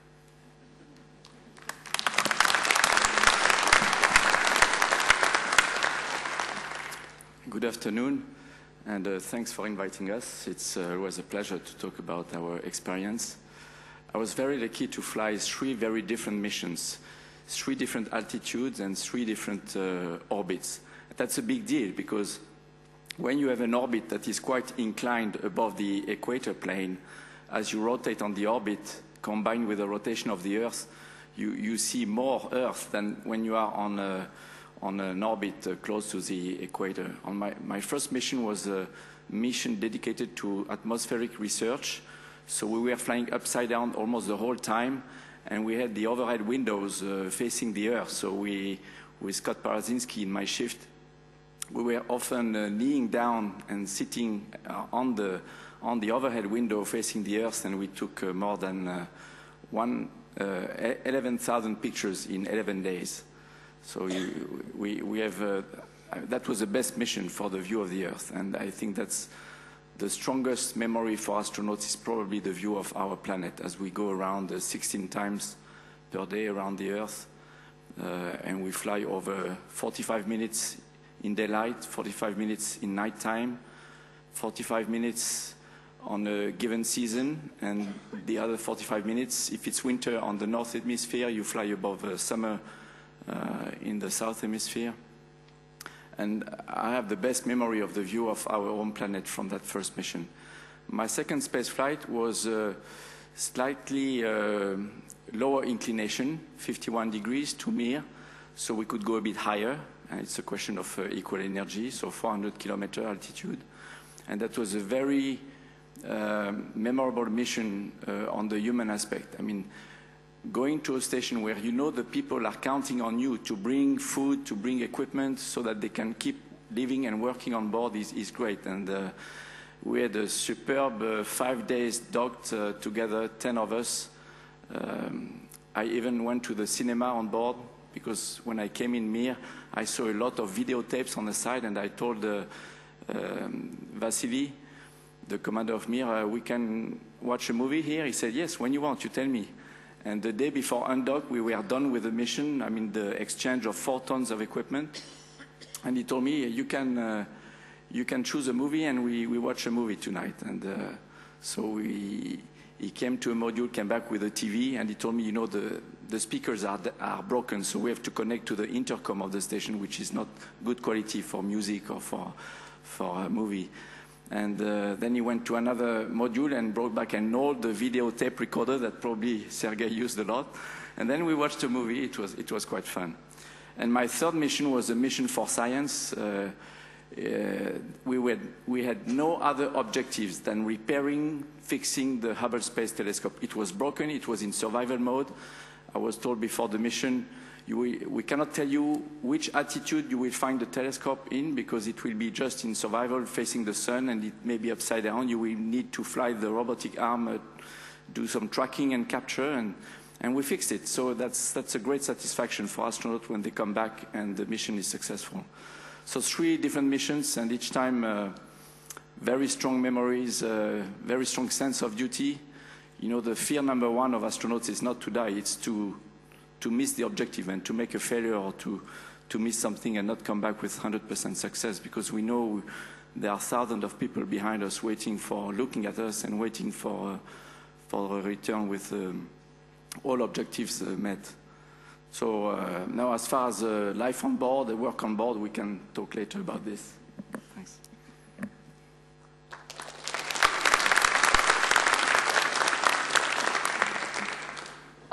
Good afternoon, everyone. I'm so afraid to say something, because if you can give me a time proportional to the flight time, and then I think about Sergey talk less than 10 minutes, so maybe I can have 10 seconds or something. Yeah, last April, I have been in ISS for 10 days, and then I was some kind of representative of Korea, because until that time, we don't have any astronaut. So I'm so honored to be there as a representative of Korea, and then I carried out 18 experiments.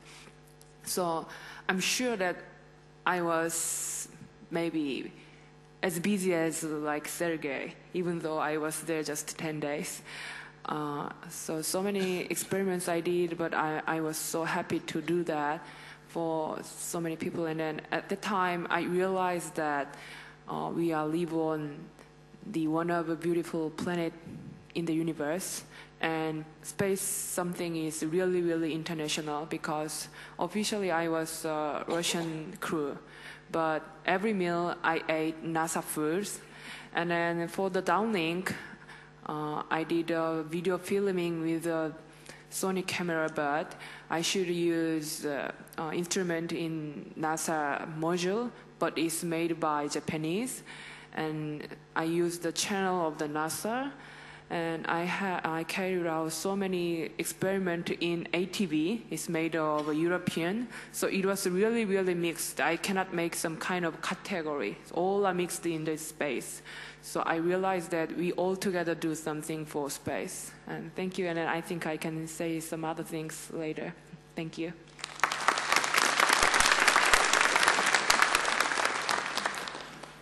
Good afternoon, everybody, and thank you for your invitation.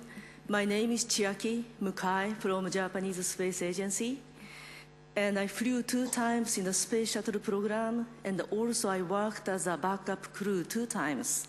And all of the missions are space life science, space laboratory type of mission. And my last assignment from NASA was the deputy mission scientist for STS-107, Columbia. The experiment went very well. Unfortunately, the Columbia didn't come back. So, but anyhow, I have been fascinated by utilizing the space environment, which is a microgravity environment, for many experiments. And also, the reason why I wanted to be an astronaut, I wanted to go to space, was that I really wanted to see our home planet by my naked eyes. And also, since my background is medicine, I'm very much interested in the physiology and also the any kind of utilization programs, including education, etc. So my first flight was back in 1994, called International Microgravity, the second mission, which has around 100 experiments on board, quite a lot of international experiments working together. And the second mission was with Senator John Glenn, and also the first Spanish astronaut, Pedro Duque. And the second mission was also very much interested in it, because we are trying to find out the differences between difference and similarities between the aging process and the physiology. So I think I'm still fascinated by quite a lot of possibilities which gives us from the space environment. So that's why I'm very happy to be working for this program. Thank you.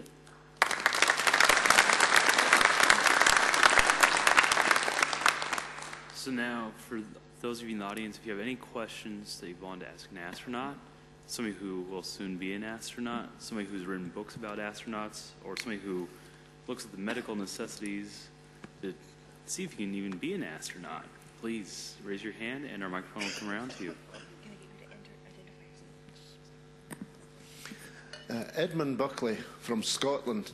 Can you tell me how it felt the first few minutes back on Earth? I think we have 4 probably different viewpoints on that, so why don't each of you just take 30 seconds. And what did it feel like when you came back to Earth? First few minutes after you left. I felt I was lead. I felt I was very heavy. I was sitting behind the pilot on my first return, holding a camcorder to film, to take a video of the entry through the front windshield. And every 10 seconds, I couldn't hold my arm. It was too heavy. And once I lay on my bed for the first time, that same day of landing, I had the feeling that I was making my bed like a U. I was lead, but in fact, I was just my weight normal. Actually, the feeling after short duration and long duration flights are different, and as you can imagine, after long duration flight, your muscles get so used to weightlessness that it's really, you mention this gravity all the time. You see that everything is falling down, you have to put efforts to move everything up. But I think, and again, it's different from flight to flight, but I remember probably first feeling after landing is feel of relief of responsibility we had during our long flight. Maybe all you guys know that I had a ballistic re-entry. So during I have a high G, my onboard document is too heavy. So just after landing, and then all stuff is falling on my face because I was down. So Peggy asked to me who is up and who is down. So I said, maybe I am down because all stuff's on my face. And then at the very after time, it was really surprising because just after landing, Yuri started to move and open the hatch and then get out of the Soyuz. It was really surprising. It doesn't take less than 10 minutes. And then he said to me, please try to get out of the Soyuz. And then I said to him, I can't because all the document is too heavy, because at the time I couldn't realize it. I just in the 1G. I feel like 8G or 9G. So, oh, it's too heavy. And then he said to me, no kidding, it's not that heavy. Yeah, it's not. So take off all the onboard document, and then he pulled me out. And then I'm taking off the Soyuz, and it was more ridiculous because so many people around us because they think we are alien or something. And then they stare at me, and then they stare at Yuri, and then but they cannot come to us because they feel a little afraid. So we can read their eyes. But after we taking a rest around the Soyuz, and then maybe they guess we are dead. So they come to us and then just started to touch, and then we move, and then they surprise and then get back already. So I think it was a really unique experience, and it was really fantastic. And then finally, I tried to talk them. I'm not an alien. I'm just an astronaut. So being in space is wonderful. At the same time, coming back was also wonderful too. So after the orbit, everything started falling down. It was fascinating to see something start falling down because we have never seen everything falling down like something like that when we were in orbit. And then after the landing, I was so excited. Of course, first of all, I thought, oh, safely landed. Oh, I did it. This is my day, or something like that, I felt. And then after that, everything felt so heavy. like even the small size of the paper, I sensed the weight, like, oh my God, this paper actually has a weight. And I was so excited because thanks to the spaceflight, now I have a very special ability, which even I can sense the weight of the small size of the paper. But of course, human body has a great adaptability to the new environment soon, so I lost that great potential to feel the paper size of the paper weight. So, but landing was exciting. That was so wonderful day. Thank you very much.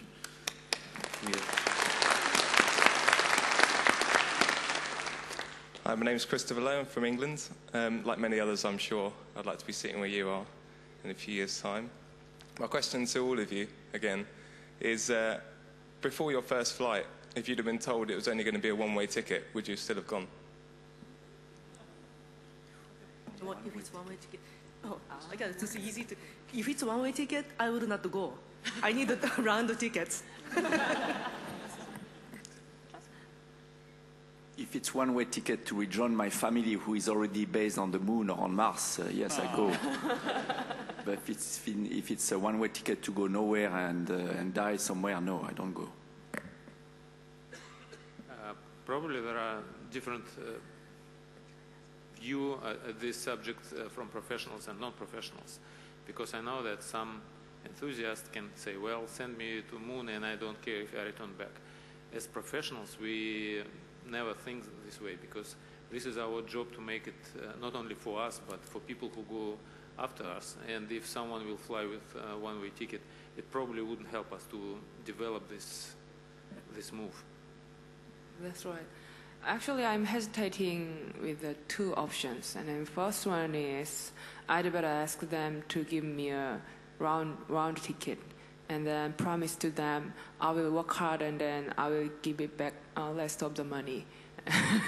Maybe it's a little cheaper than two one-way ticket.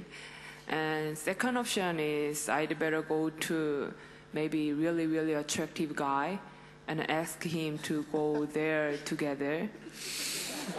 And then we will not get back.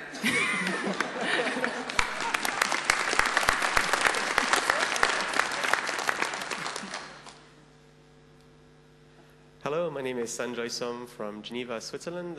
My question is to Jean-François Clairvoy. You mentioned you were watching a movie on Mir. Could you tell us what it is and would you recommend it? It was Outbreak with...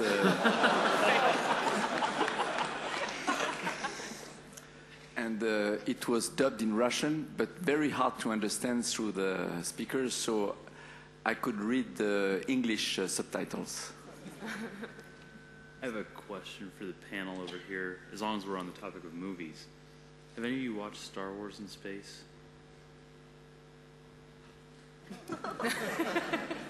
No, but I would take the DVD if I was going for a long duration mission, yes.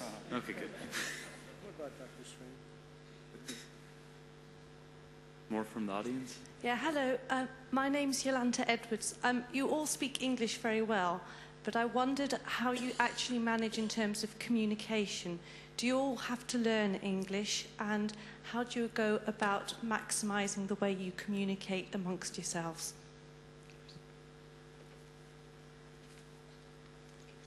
Okay, actually, my experience to fly on my first, as I said, international flight was flying with French cosmonaut, and he had to learn Russian language, and he spoke very well in Russian.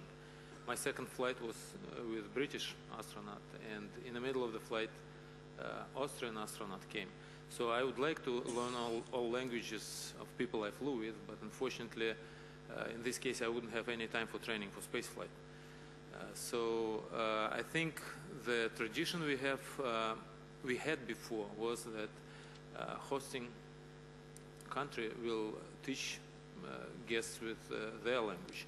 When I was training for shuttle flight, I had to learn not only English language, I had to learn NASA language because it's really different. I remember surprise of my friend when they came to Russia and saw a book of acronyms, not book, several pages of acronyms we use in our program. And I can understand how difficult it was to handle not only the language itself, but also all this special technical jargon. Then I faced exactly the same when I came to NASA and started to learn NASA jargon. But in flight, now for International Space Station, each of us study each other language. Americans study Russian language, we study English language. And among ourselves, of course, no one is perfect in each other language, but as a crew, I think we're close to be bilingual.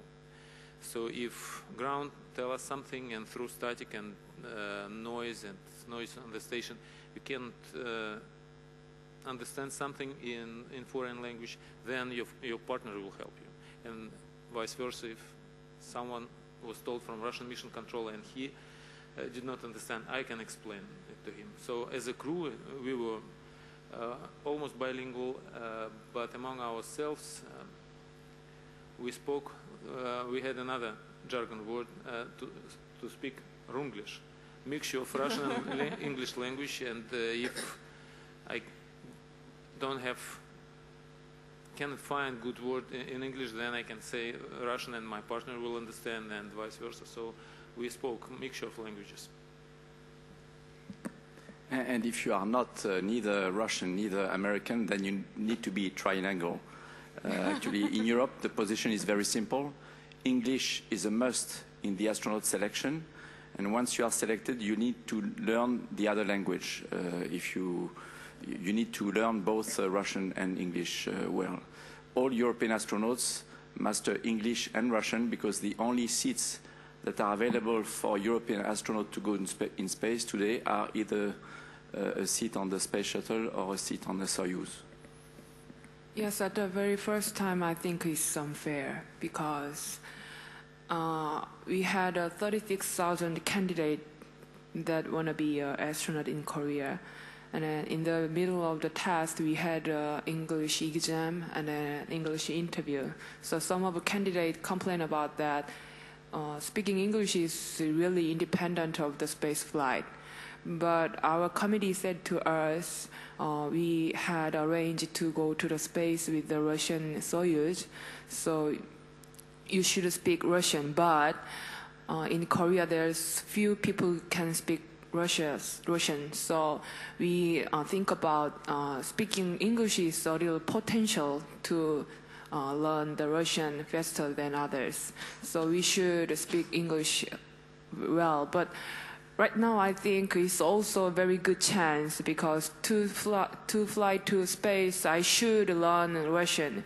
But right now, I can say that thanks to the space flight and then training, I can have a Russian. But unfortunately, after 6 months, maybe I forgot all of them. In Korea, I don't have to speak in Russian. But I totally agree with Sergey because it's a little different. Because I met the friends who is major in Russian language.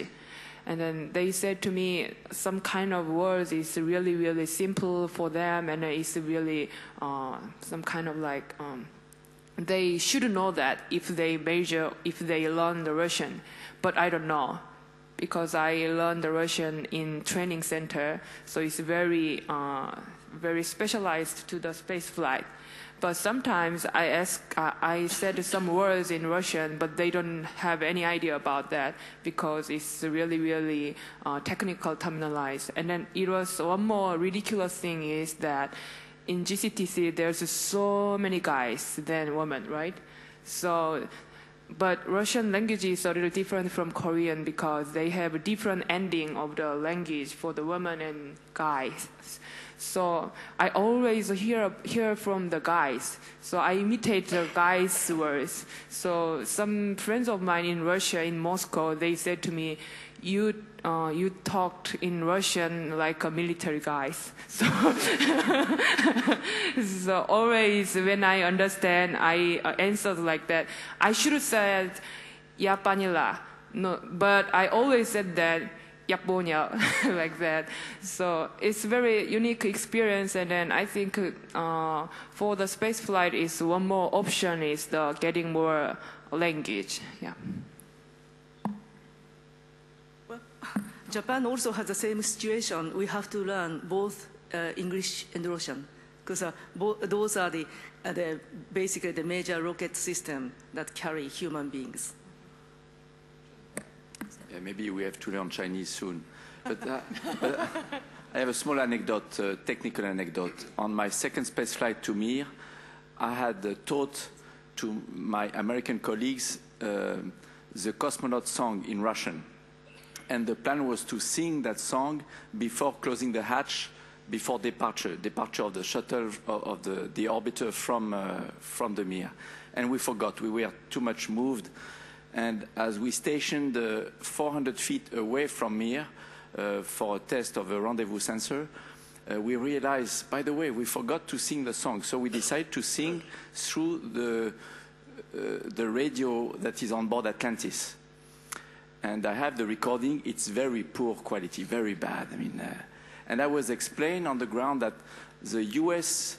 The radio on board the U.S. space shuttle was designed for U.S. accent, spoken accent, the bandwidth, the bandwidth, and I was told this is why when you speak English and you have a strong accent that is not U.S., it may not go through well, and if you sing on top of that, that's even worse.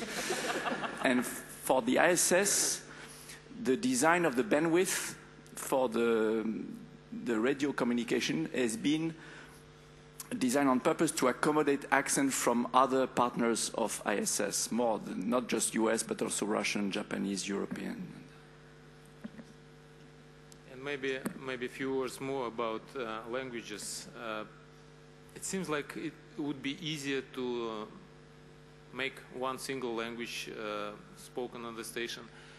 But what we found when we start preparing actually to our first mission, that sometimes to have two different languages is not because of the pride of each country or pride of crew members to use own language. It has very big technical reason.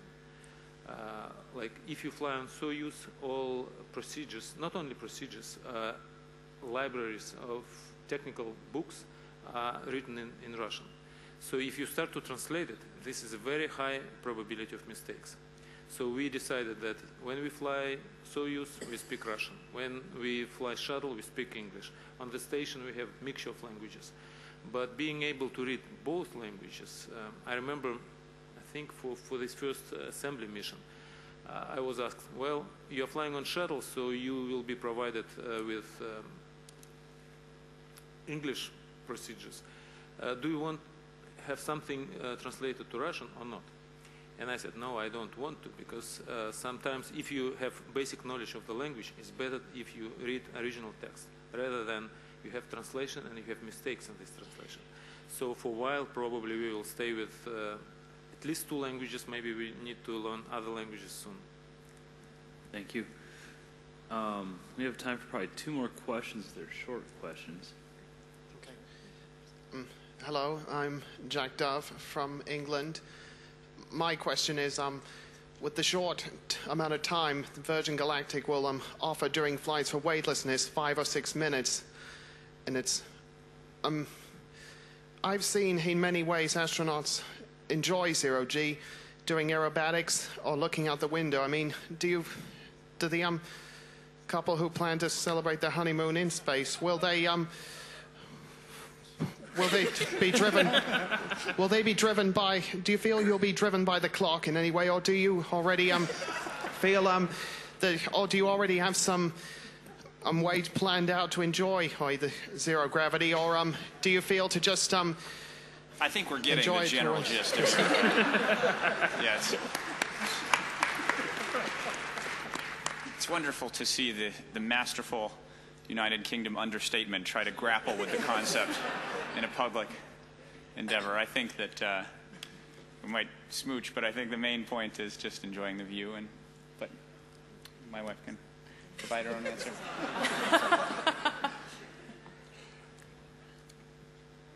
That was a pretty short question. Go ahead. Thank you, George. Okay. My name is Yuki Takahashi from Berkeley, California. I have a somewhat related question. First, to the experienced astronauts. If you have any advice for people like George, Loretta, and many of us who may only have a few minutes in space, and if you, George, Loretta, have any response to their advice. Any advice for us first-timers? I would say the view of the Earth first. Take pictures and video, because that's the only thing that remains after to share with friends or to remember. As you see the picture, you remember, yes, I remember I was there. This happens when we were there. We are flying over such places. So take pictures and share music. If you can wear, some good music that you listen as you look at the Earth, same for both. Music is important. And it's only after my first flight that I was told that we can actually have small loudspeakers, so you don't need to have your earpiece all the time to have music with you. But it's nice to hear some music you like when you work hard or when you just eat and look at the window.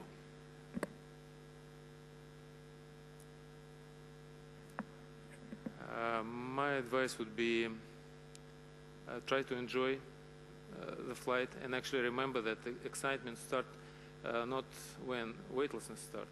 It starts long before you take off the ground. So try to enjoy everything, including training, preparation to the flight, and flight itself, of course. My recommendation is to feel gravity. Actually, in space, no gravity, and then come back, gravity. So that is the one that, of course, other than you can see the beautiful home planet. So the gravity issue and also the CD, the Earth, is the one that I really would like to recommend. Yeah, okay. I totally agree with Jean Francis, because all the instructors said to me, don't be shy to ask to take a photo to other astronauts. But actually, in ISS, sometimes I'm hesitate to ask other people to take a photo of me because they look so busy. But until now, I regret sometimes because I should have taken a photo in some place. But at the time, I'm afraid to ask because they look so busy. But I should ask because I should have that photo. So please, I don't think it will not be a reason to fight each other. So please ask anytime if you want to make a memory, you should take a photo. Thank you. Maybe one more thing is take a small radio recorder, MP3 recorder, and keep it recording on all the time and talk. Express yourself also verbally as you are experiencing this flight and from the launch, like Sergei says, because the sense of power when you launch is a strong feeling. Maybe not as strong for suborbital that orbital, but when the rocket engine will ignite, you will feel it, and you should say, you should say something and record it. That's great. Thank you very much. We'll do one last question. There's somebody sitting down way in the back. The person just raised his hand. I've seen you raise your hand about 5 times, and they never got back to you. So we're going to take that, and I believe there's another plenary session right after this in here, so we're going to have to wrap up.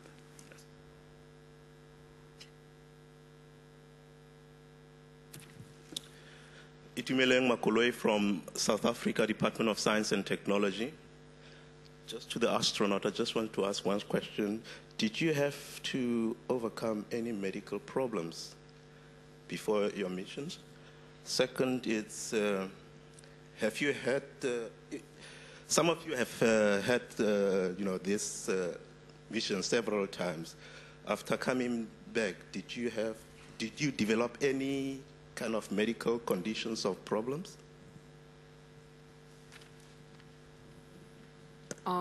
During the selection process of the first Korean astronaut, we should have so many medical examinations before select final people. And then at the time, I realized that in the world, wow, there is maybe over 30 or 50 medical examination. So at the time, some doctors said to the candidate, it's really, really okay, but it's maybe will be a problem for the space flight. The kind of comment they said to some of the candidate. And then sometimes they said to me, it will not be any problem for the space flight or for your normal life, but you have some kind of like defect on your some kind of place. So I also waiting for that kind of comments from doctor, but for 1 week for staying in hospital, no doctor said to me, you have some defect or you have some problem on my body. So thank God. And then I should appreciate to my parents because I'm totally healthy. So many times in my school time, all my friends around me said to me, you are so heavy, you are so fat, and you are so healthy like that. But I couldn't believe that. But after that kind of selection process, I should believe I'm so healthy. And then I have one more weird medical problem in my mind or in my body, because whenever I went to the hiking with my friends and then camping, I have no motion sickness in my bus and then train. But whenever I have a business trip, I always have a motion sickness in airplane, in train, in bus. So actually, when I had a motion sickness test in GCTC, all the doctors said to me, it's maybe will be a problem for your space flight because you are so weak in a motion sickness. So they expect that you will not be in a chair more than 2 minutes, spinning chair more than 2 minutes. So I really was. But in Kazakhstan, in Baikonur, I sit on the chair. I keep in the more than 10 minutes. It's amazing because to go to the space, I should sustain more than 10 minutes. So still I have selective that kind of motion sickness for the trip. I don't have, but for the work, still I have.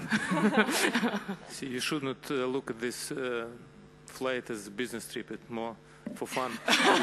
Yeah, maybe I thought, if I thought it's a business trip, I should have motion sickness more severe. So all the doctors estimate that I will have a motion sickness more than 3 days. But actually, I had less than 2 days, so I think it's not a business trip. You know that actually, since my background is medicine, so I have to clarify the question that you addressed. Like, I think this issue is much better explained by the Melchor. But situation is, you know that the disease-like situation that all astronaut, cosmonaut may have is different from the disease or, the medical problem. I don't know if you are asking the medical problems that will prevent us to pass the criteria or not. Basically, astronaut, we need to pass the space shuttle situation, class 2 or class 3 medical exam. You don't need to be an athlete-like condition, like a lot of muscle, or you can maybe run 100 meters in certain duration or something like that. But you have to be very healthy. That is different from the situation that you will have, let's say, motion sickness or etc. Because motion sickness used to be said motion sickness, now it's said space adaptation syndrome. Like, for example, everybody, even if you say, I don't have jet lag, if we examine your body system, temperature is different, and also everybody should have some jet lag, more or less. Same, we are adapting to the Earth environment, so if we are launched in the different environment, our body needs to acclimate ourselves. So during that adaptation duration, it may develop some of the disease-like conditions, but it's not necessarily called it's a medical problem. So that's the situation I really would like to clarify. Thank you. I think you can add more since. Oh yeah, yes. We do have to wrap up here, but I'd like to thank the audience for coming and thank you for the questions that you've asked our panelists, and thank you to Richard Brooke, who has put together this panel and is joining us again. Thank you very much for bringing everyone together.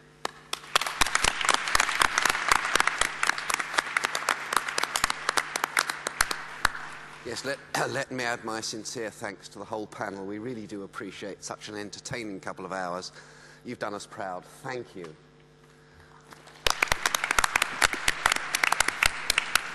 Now, to the audience, we just have a short pause, and then Kelvin Long is going to deliver the final highlight lecture of this Congress, looking at interstellar drive and other future propulsion concepts.